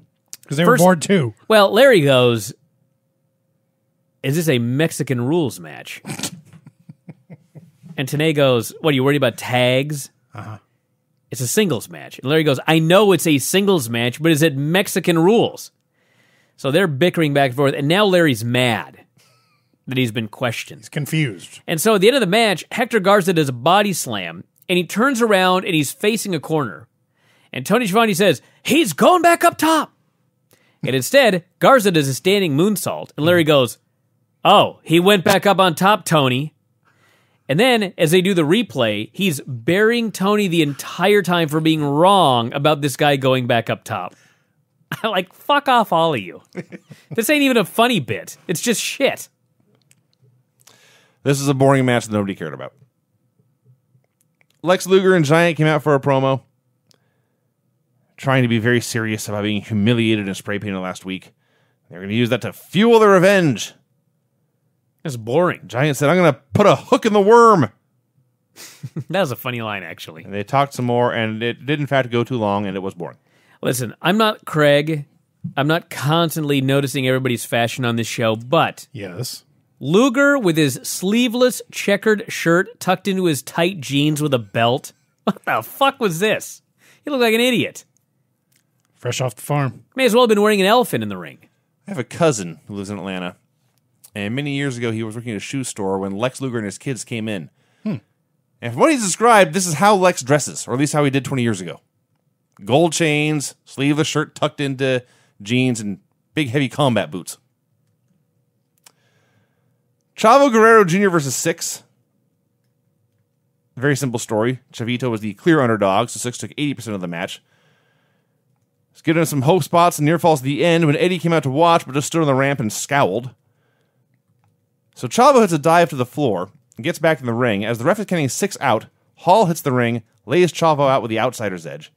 Eddie is just still scowling from the stage, and then Six puts Chavo in the chicken wing for the win. Eddie was very disappointed. It's fine. Yeah, it really was. It was good. Six, when he does those leg drops, that he's just moving, you can hardly even see what he's actually doing. Kind of annoys me. Six is awesome. Don't get me wrong. I mean, I don't know why that was so funny. I guess that's not where I thought you were going with that. Super, super fast leg drops. It just doesn't mean. Okay. It just doesn't mean anything. It just, I don't know. It's just a series of leg drops. It's nonsense, Vinny. Nonsense. I guess we were just yelling at Chris Jericho for going too fast. Michinoku driver looked really cool. Six, if you're listening, slow down the leg drops. Yeah, quit doing those shitty leg drops. Yeah, It makes you're gonna- Craig mad. Break your butt again. That's why I had X-Pac heat. That must be it. The leg drops. Yes, that's it. All right. I'm trying to get through these next two segments without getting angry. Good luck. Steve and Michael versus Conan. Again, Last week. Again, 2 names and a hat. Last week, Mongo turned on his tag team partner, Jeff Jarrett, gave him a tombstone pile driver, dropping him on his head and compressing his spine in the middle of the ring. One would think Jeff Jarrett would now be out of the Horsemen. I would. One would be wrong. They explained that Jeff Jarrett is on, quote, Horseman probation. Double secret probation. So that feud just won't die. Speaking of feuds going absolutely nowhere, Hugh Morris came up with a broom. He distracted Conan. Mongo won with a tombstone. I still can't believe they gave him that finisher. Hey, he hasn't hurt anybody yet. Yeah. Yet. This was not horrible. I cannot say that it was any good. They may have taught him how to do tackles and the one tombstone and just left it at that. Just make sure you can do Fuck that. more does Mongo need? It's true. You know what I'm doing? Tactical wrestling? No. Please, no. Had a Chris Benoit highlight video to hype up his match with Kevin Sullivan. Gene brings out Roddy Piper for a promo. This. You know, this was one of those interviews where I think that Roddy thought that he was being so clever. But in reality, he was a raving lunatic. And I didn't understand a goddamn word he said. They have the Wellness program in WCW at this time. Are you kidding me? Yeah. That's Do you watch this show? I apologize. So Gene brings this man out for a promo, and his first question, and I should have written it down word for word, but in essence he asked, are you and Ric Flair still friends? Are these 7th grade girls? Are you still friends? Pass him a note, check the box, yes or no. So, Piper dodges the question, spends about 5 minutes talking about what a bad guy he himself was, and finally he said, yes, we're still friends, but Flair dates 2 women, so they'll have something to talk to after he falls asleep. That's a great line. This brings out Flair all pissed off. Flair's talking about he's fighting the NWO while Piper is out, quote, floating around the Caribbean with Jenny McCarthy. What? What the fuck? Roddy didn't deny it. No. Because these old guys, they're all about, we're going to put each other over, brother. One way or the other. So they're mad at each other. Out come Mongo, Deborah, and Benoit. And it's these 3 people, Piper and Flair. Piper says, this is between me and Flair. And Gene decides, as this is going on, hey, Deborah, what's up with Jeff Jarrett? Well, what'd she say? She dumped him. I don't even know. She said she discarded him like yesterday's laundry. Yeah. So Flair and Piper both wanted to leave and let this go, but Mongo wouldn't let it go. He's putting his finger in Piper's chest and making fun of his skirt. Flair is trying to make peace, trying to get Piper out of there so he can still be friends with everyone and they can still all go drinking together. Fans are chanting Roddy's name. Mongo warns Flair that Piper will stab him in the back. Benoit begins to make fun of Piper's spine. The whole time, Flair is begging Mongo and Benoit to just shut up. Finally, Piper can take no more. He decks Benoit, he decks Mongo. The only good thing in this entire segment. Upon seeing the Horseman get punched, Ric Flair throws a tremendous tantrum. He's stomping, he's screaming, he's jumping up and down like a small child. He bounces up the ropes, and then at the end of the day, damn it, he's a Horseman. He throws a punch at Roddy. Roddy blocks. He briefly comes back. Eventually, he is briefcased and triple-teamed. At least there was a payoff to all this. What I got out of this was they let Mongo hit him with a Halliburton, and they let Mongo stomp on him as Benoit had him in the crossface. Mm-hmm. Wow. They had a lot of faith in this Mongo guy. I like the fact that Rick didn't want to hit him, but Piper struck first on his boys. And so he had to hit him. Yes. It was great. Because at the end of the day, he is a Horseman first. Right. As we all are. We wish.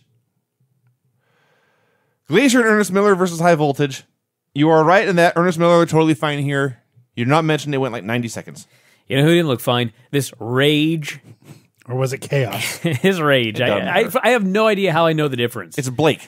I can't tell Blake and Murphy apart. I think I can, maybe. But like Blake and Murphy and the Revival, The Naturals. for some reason I have a way easier time Hot Shots. knowing the difference between Rage and Chaos. I don't even know why. But anyway, Rage did the funniest missed springboard front flip splash ever. He fucking springboards. He goes like 1,000 feet in the air. He still barely gets his ass over.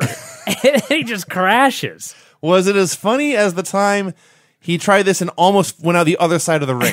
That was funnier. Okay. This was pretty funny, though. I forgot about that until right now. Anyway, yes, Glacier kicked one of them, and Ernest did a double jump kick off the top rope and pinned the other. That was so dumb. He's like facing one way, and then he jumps and he does a half turn. Yeah. And So then he that jumps he can and jump does backwards. another Yeah. half turn so that he can face the exact same direction he started in, and then he does his kick. Yeah. It's like a double trouble in paradise. It was just showing off. Yeah, it was dumb. But hey, guy looked all right. Glacier and Mortis ran down to ringside. Or excuse me, Wrath and Mortis. Correct my notes here. Terrible. Please. Terrible We do mistake. not want the figure 4 to be an inaccurate record of this show from 19 years ago. Wrath and Mortis came down to ringside, but Glacier and Miller saw them coming, and they backed off. Had a Hulk Hogan, Dennis Rodman highlight video. It was all posing and mugging and making faces for the camera and having wacky costumes. Neat.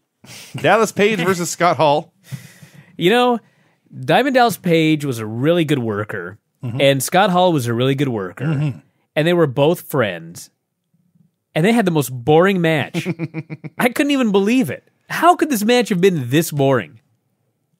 I Maybe- want to say, go ahead. All I can think is maybe they realized there's going to be a DQ finish. Who gives a shit? No one's watching Raw. Well, there's that. Why? I don't know. It's just like, I've never seen two friends who are good workers have a more boring match together. Seen it 100 times with brothers, though. Well, yeah. That's true, actually. So, 6 months ago, whatever it was, I was absolutely tearing Rick Bogner apart for his performance of the fake Razor Ramon. After watching Razor for 2 weeks here, I can at least see what Bogner was going for. He was, in fact, doing a terrible Scott Hall impression, but Hall, when he's selling punches, he actually does have this little bird flapping thing he does. Now, Bogner took that and cranked it up to 24, but I can at least see what he was trying to do. Other than that, yeah, nothing of note happened. Hall came out with Savage and Elizabeth. Paige sent Kimberly to the back. And Paige signaled for the Diamond Cutter. Savage attacked for the DQ. They're beating him up until Sting appears in the stands. He's pointing his bat at the ring. And they cut to a wide shot. Paige is down in the ring helpless. Scott Hall is standing over him. Randy Savage is on the top rope. Sting is yonder, 50 yards away or more, and upstairs. He's pointing a bat at them, and time freezes.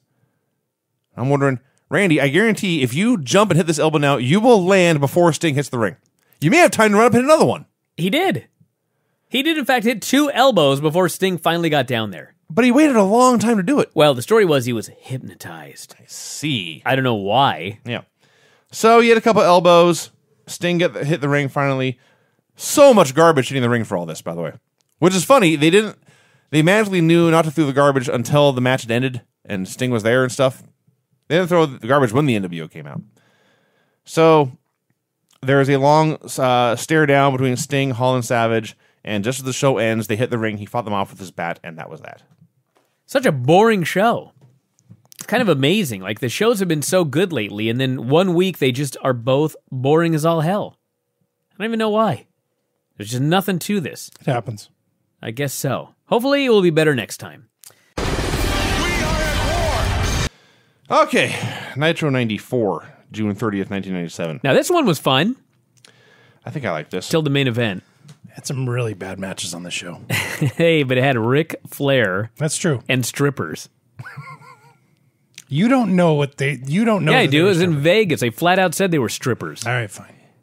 And what's funny is one of the strippers cut a promo that was better than 80% of the people on Raw today. Somebody needs to smarten these strippers up, by the way. Okay, so Gene brings out Flair. Flair comes out with 2 lovely young women, as I wrote. And they have a mannequin wearing a kilt. And there's Roddy Piper's music playing. Can I say something about the women real quick? I thought one of them was really, really hot.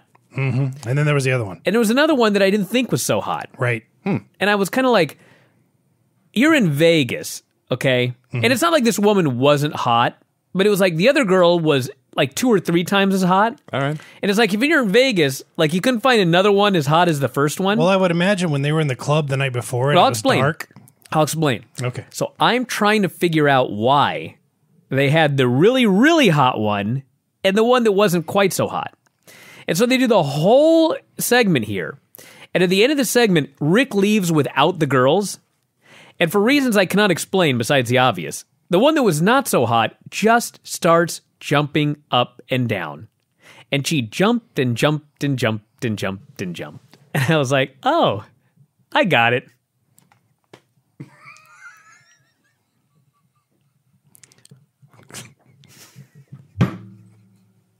Okay. Huh. Now, here's the thing. Do we need to add anything more to this? Not really. Did anything instructive happen in this promo? Yeah, there was another great one. So he's burying Roddy Piper. They've got a mannequin dressed up like Roddy. And they're making fun of him. They broke it immediately. It dissolved, really. And so Gene's having the time of his life because there's Ric Flair, 2 strippers in the ring. And so Gene goes up. Does sound fun, let's be honest. Gene goes up to the one that's a good talker. And he says, so tell me, is he really a 60-minute man? And the one that's not so hot, she's just doesn't even know what the hell he's asking. She's like, what? Huh? And then the other one goes, more like 30 seconds. Yeah. Because she wasn't sure who she was supposed to be insulting. She thought that Gene was asking about Roddy, but he was asking about Rick. So Gene has to save the day, and the best part was Flair didn't even give a shit. No! Why would he care? He did not There's care hot girls in the one ring. fucking bit. I'm going to do my joke about this kilt. He asked for a moment of silence. He makes a joke earlier about how Piper can't hang with 2 women, so he may as well just go back to his wife and kids.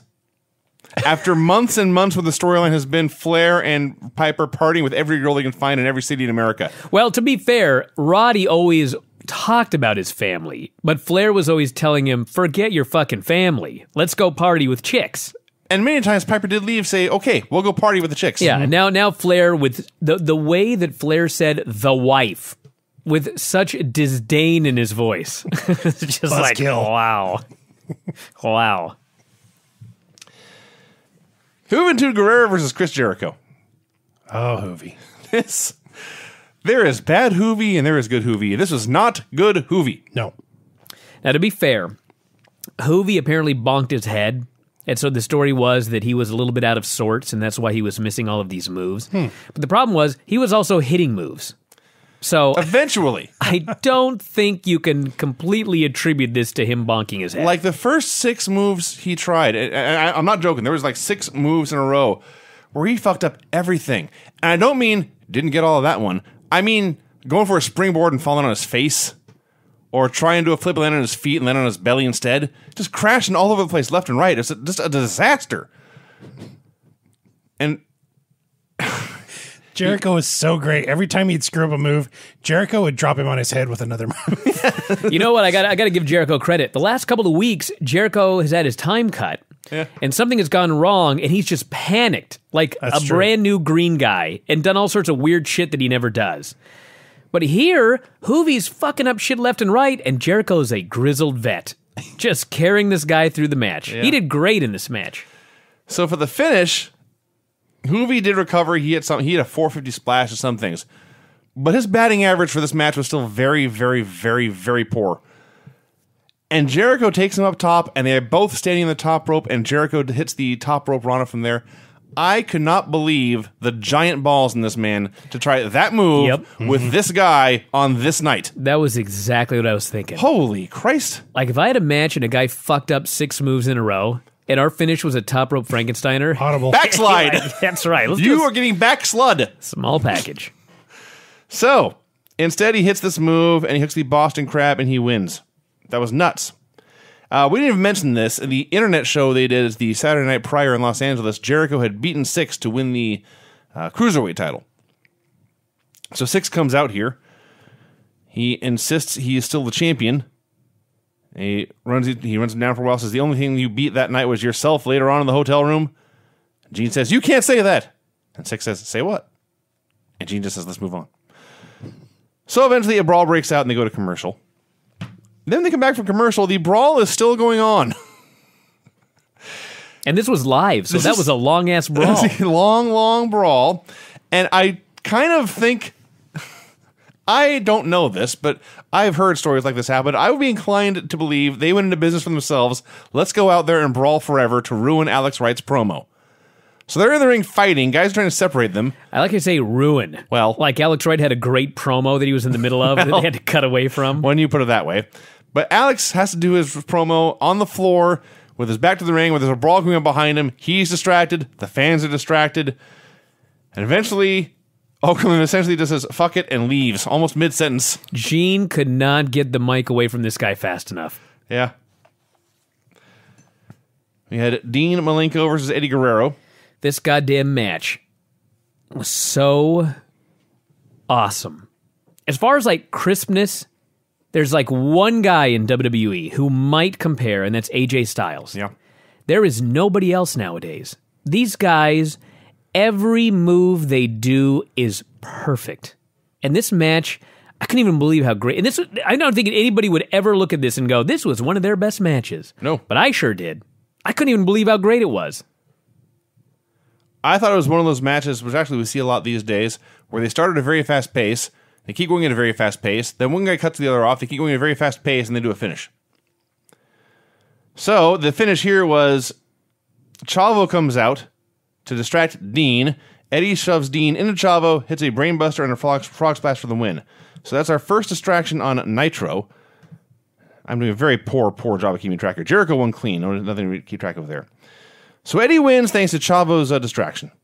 And that's the end of that. Dean hit a life-ending powerbomb to Eddie. Ed's got to stop taking those moves. Jeez. Yeah, that happened. Ray Jr. came out for a promo. He says he's sick of getting bullied by Kevin Nash. Who in the crowd was doing the goddamn bird whistle? I don't know. It's driving me nuts, too. Okay, or are you like me where you thought it was a bird outside your house? I did for a while, then I realized it was on here, and I was furious. Yeah. So he challenges Kevin Nash to a match tonight. And Nash comes out to answer. Oakland pleads this is not fair, but Nash accepts. Oakland tries to talk Ray out of it, and Ray is doing a very cheesy promo about how it's not about size, it's all about courage, and I'm going to prove I'm a man. And then Nash made fun of him for being lame. You know what? Ray was lame here. It was a fine promo. I mean, it wasn't great. No. Don't get me wrong, but I've heard a lot promos worse than this. Sure. Eric Bischoff and Hulk Hogan came out for a promo.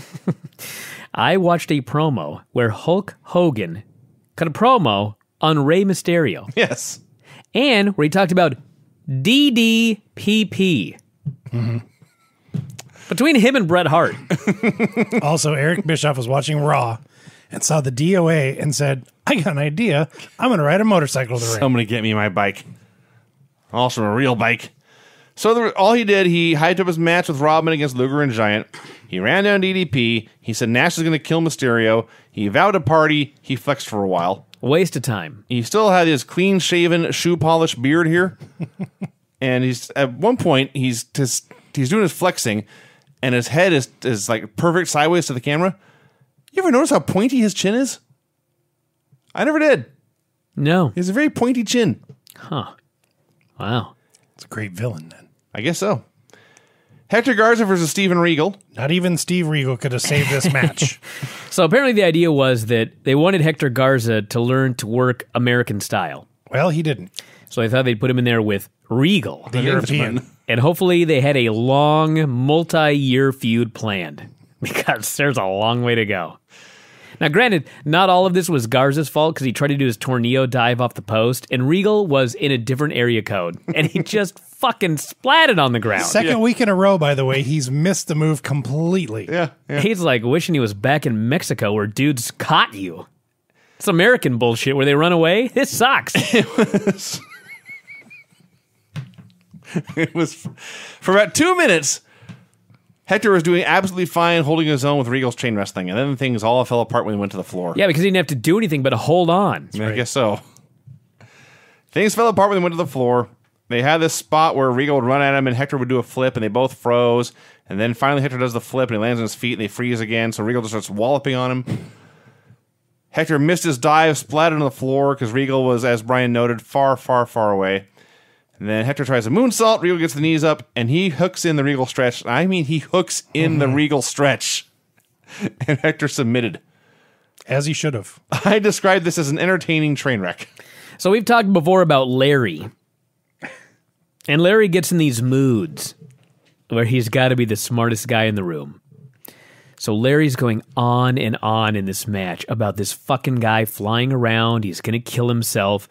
And a high-flying guy is no match for a great mat wrestler. And so he's so proud of himself when Regal wins. So then, that leads to the Steiners promo, which is basically the Steiners come out and they won a championship match. Hall comes out with a contract, and the Steiners go to sign it. And of course, Larry is like, you guys should get a lawyer to read this contract. You should make sure you get a lawyer. And of course, Larry is right, because Larry knows everything. Fucking drove me crazy on this show. I just like, the Steiners say, we were stripped of our titles, we still have not gotten a rematch, we want a title shot. The Outsiders and all their friends come out and say, okay, just sign here.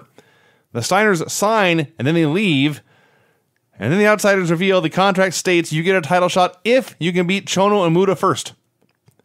So in storyline, I emphasize this in case Scott and Rick are listening. In storyline, the idea is that the Steiners are morons. Yeah, basically. Okay. It couldn't even be a deal where the Outsiders threw it out there and they said, well, take that challenge, we'll beat those Japanese guys and then beat you. Well, I think the idea is the Steiners are not so much idiots as they're just so determined to win. They don't give a shit what the contract says. It didn't come off that way. They're a little too trustworthy. How about It did not that? come off that way. Jericho was backstage doing an interview with Mark Madden for the website. By the way, can you imagine if the roles would have been reversed and like the Steiners were the heels, and the storyline was that Hall and Nash were going to come out, and they were just going to blindly sign a contract like fucking morons, and it would turn out that they were wrong? I don't think it would come out that way. No, I don't think so. Psychosis versus Super Kalo. In Kalo's first match back since Laparca put him in the hospital with a chair shot. Maybe it is. Sonny Ono was in Psychosis' corner. He interfered to get the heat. Psychosis tries an axe handle to the floor. Kalo dodges. Psychosis ate this guardrail. Yeah. Just ate it. So Ono trips Kalo on a suplex. He kind of sort of holds his foot down. The ref kind of sort of counts 3. The match is over. Kalo pops up. About the 9th time tonight, someone has popped up after getting pinned. They've been watching Raw. I guess so. He goes after Psychosis. Laparca runs down with a chair. He breaks it over Kalo's back. Juventud returns and makes the most lucharific save he ever saw. At least they're up here. Yeah, they're building up a program with the luchadors. As an interference finish on Nitro. Vicious and Delicious and Masachono versus Ric Flair and Steve McMichael and Chris Benoit. What an amazing match. It was so good while it lasted. This actually was a tease. This felt like a trailer. Like, here's a brief part of the match. You got to buy the pay-per-view to see the whole thing. But they're never going to do the whole thing. This was just it. It starts off with Flair and Bagwell, and the NWO are the company's top heels, and Ric Flair don't care. He's going to do a Ric Flair match, which means Bagwell's going to kick his ass for about 3 minutes straight, and he's going to look like a fool. So he tags out and he tags in Mongo. And Mongo was a wrestler of many weaknesses and many strengths. But when he just gets in the ring and eyeballs this pretty boy and is just ready to fight and smiles, and his big, big smile. Oh, it was so great. And then sadly, Bagwell tagged right out. Then, even more sadly, we had Chono versus Mongo for about 3 seconds. It's a hell of a wrestling name. Chongo. Chono versus Mongo, and I was very, very excited. It lasted about 3 seconds. We had Chris Benoit running wild, being a great professional wrestler. A 6-way brawl breaks out. Vincent hits the ring for the DQ. That is an interference finish. While you're writing that down in your notes, you're a huge fan of Mongo in this match. I'm a huge fan of Mongo. I don't know how anybody could have possibly not liked Mongo. Fucking Vincent runs in and ruins a perfectly good match. Yeah. And so Mongo's job is to hit this guy with the briefcase. I can just imagine the people in the back going, okay, well, someone's got to hit Mongo. It's got to be Mongo. Or someone's got to hit Vincent. It's got to be Mongo. And they tell him, you hit Vincent with this briefcase. And boy, did Mongo, he hit this guy with the briefcase so hard that Vincent, whatever this fucker's name is, Vince, sent him like almost into the far wall of the arena. He just fucking swung and the dude goes flying. It was so... I love Mongo. This is the second week in a row that Vincent has had his hash settled. And that's true. He's like the fall boy for the NWO. Yeah. This guy was making so goddamn much money to do nothing, he could take a briefcase to the back. So this was odd and ultimately pointless. Had a Chris Benoit, Kevin Sullivan hype video. It was very short and honestly not very good considering they had Chris Benoit highlights to work with. Short. Yeah, I see what you did there. Wrath and Mortis versus High Voltage. Did you see the comma kicks ass sign? Yeah. Comma had a fan. Apparently, that's the guy. I saw the sign. Legitimately, I thought, there must be another comma. I don't know where or who. Maybe they're just a big fan of punctuation. Wrath and Mortis versus High Voltage. And bad spelling. So it's Ed. There you go. The heels jump them at the bell. They beat them up for a minute until Glacier runs out to distract them. And then Ernest Miller interferes with a jumping kick. He knocks Mortis out, and brown-haired High Voltage makes the cover of the win. Rage. That is a distraction and an interference. Vandenberg, he only has about 10 seconds, but he got the best 10-second promo where he looks in the camera and says, Glacier, you and that karate punk will pay for this, and you will pay dearly. You know, I got to say something. So, when I was wrestling, wasn't making a lot of money as an indie guy, you know. Tell me more. Yeah, but I would always look at the managers, and it'd be like, is this guy making the same or more than me? The answer is no. Because this fucker barely ever has to take bumps, if ever, and he just goes out there and talks. Like, what a gig! You look at these managers on WWE TV and you're like, is this guy really making six figures to be a manager? Are you kidding me? This last couple of weeks, as we watch NWA with Cornette and Paul Jones and J.J. Dillon in 86, not 96, and Vandenberg here and Paul Bearer, it's like I have such a new respect for these managers. Oh, yeah. Like a great manager these managers that were great earned every fucking dime that they got, whether they ever took a bump or not. God, whatever happened to the managers? Yeah, it's sorely missing from wrestling now. Sorely missing. Couldn't agree more. Had a white limousine pull up backstage. A door opened, but the cameraman ran up to the door and it slammed shut. Lee Marshall did the road report. I am now deaf to these. Have we mentioned Raven yet? Is that later? That's right here. Okay. They showed Raven. Time has not been kind to Raven. No. No. Maybe it wasn't just time either. It's a lot of what he did in that time, what he ingested in that time. No, Raven in 1997 was incredibly cool looking. Raven in 2016 has had a hard life. So it's Raven, fresh out of ECW, in the crowd doing the exact same character, exact same name, exact same looks. He's just Raven. They say, is this the guy in the limo? Is this DDP's mystery partner? Yeah, he teleported into the fucking building in the last 5 seconds. Player? Well, there was a commercial break in there. Is this the Impact player that's been advertised? Who knows? Jeff Jarrett versus Conan. So anyway, after the match, there was interference here when Flair helped. Yeah, I just realized this and how awful this is in hindsight. Flair helped Jarrett win. Okay. So Flair helps Jarrett wins. All the Horsemen come out. Jarrett gets a promo and says, there was professional jealousy in the Horsemen because Arn and Benoit and Mongo know I have beaten them, but I have never beaten Ric Flair, and I am a Horseman because Rick says so. And then Flair says, you are no longer a Horseman. So why did he help Jeff win? There's more on this, actually. Deborah tells Jeff, you're like a skunk because you stink. And Gene turns to him and asks, did you hear that? You stink! So Jarrett grabs the mic and goes off. And all I can think is, dude, you have been dumped. Walk away. Keep your dignity. Nope. He vows to put Flair out to pasture. And then he just leaves. And I was appalled. you know what was weird about it was, as he is cutting a promo on Flair, Flair is just calmly walking around to the other side of the ring.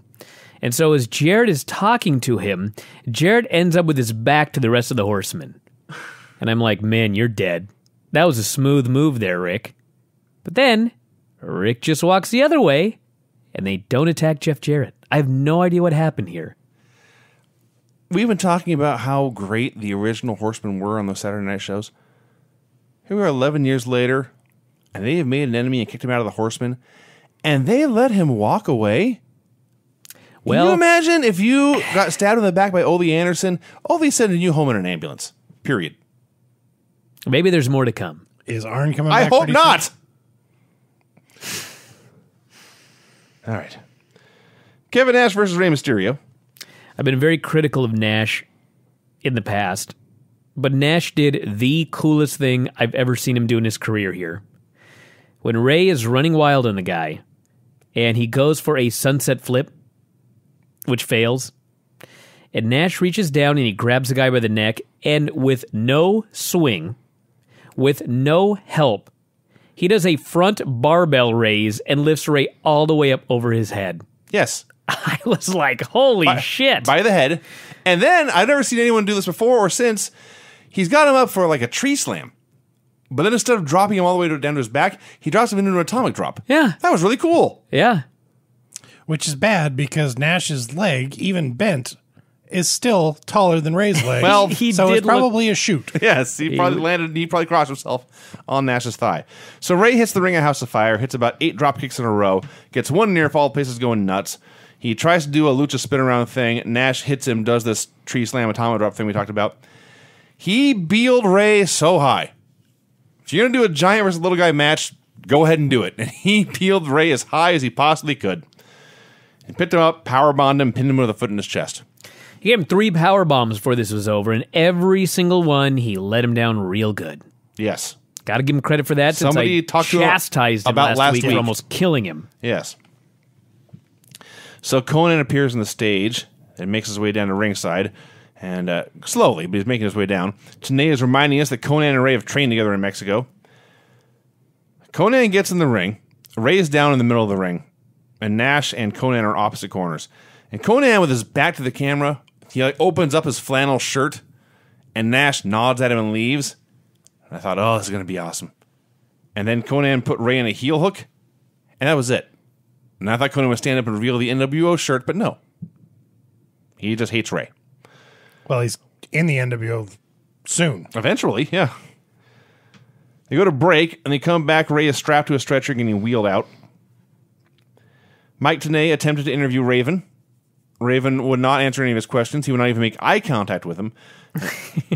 And after about 4 questions, finally he pushes Tenay away, and that is that. I loved it because Tenay asks a question, he gets no answer.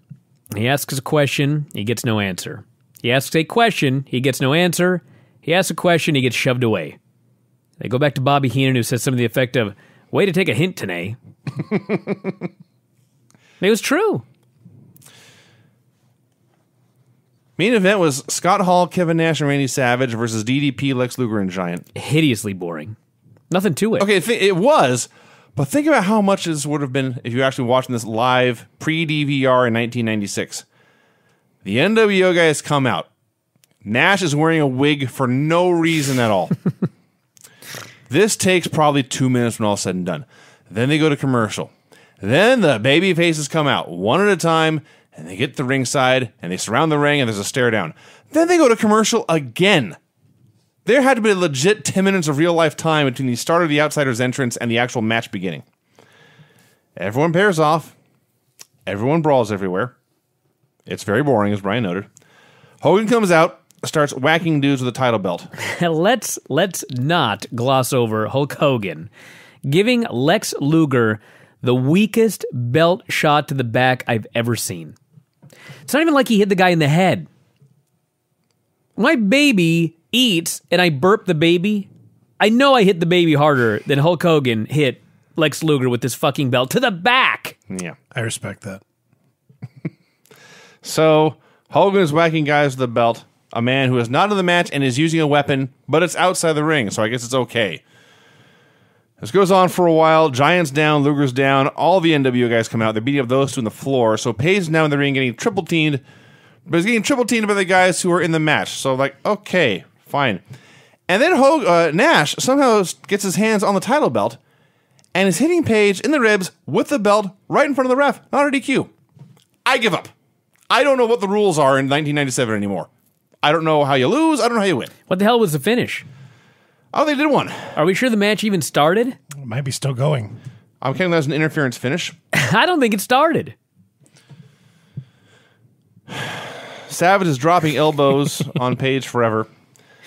The fakest sting in the history of fake stings appears in the crowd. It's Canyon. This was so unnecessary. The first one of them may have been Canyon. One of them was a 9-year-old boy. He was young looking. Skinny. Yeah. Guy was 80 pounds. In hindsight, the fake sting was so unnecessary. Well, I know what they were going for, but they did it so badly because a fake sting appears. Right. They shoot him, place goes nuts, then they shoot back to the ring. Announcers, by the way, look at this preposterous fake sting. Yes. And they think it's a real deal. Right. I know who it was. It had to have been Kidman. It's like, Kidman here was super skinny, had that dumb bowl haircut. There it is. That's had to be Kidman. are you sure there were 2 fake stings? Almost positive. I only saw one, and I know only the saw one one on that this was show. in there was Canyon. I'll go back and rewatch this. I'm almost positive because the way it looked to me like the camera shot the fake sting, then they went to the ring, and then the camera went to another part of the arena. I could have sworn. Perhaps I'm wrong. I've been mistaken He before. was like in the hallway, or something. like in the stands in the hallway kind of thing. Yeah. That's the one I saw. Yeah. Go back and watch this. Regardless, the announcers thought it was one fake sting. Or actually, they thought it was the real sting. And then the real sting dropped down from the ceiling. He chased all the NWO guys away. Kurt Hennig comes walking down the aisle in a blue suit. Raven jumps the guardrail. Everyone looks at each other, and the show just ended. So we had new names. Still don't know which side of the war they were on. Still better than Raw, I wrote.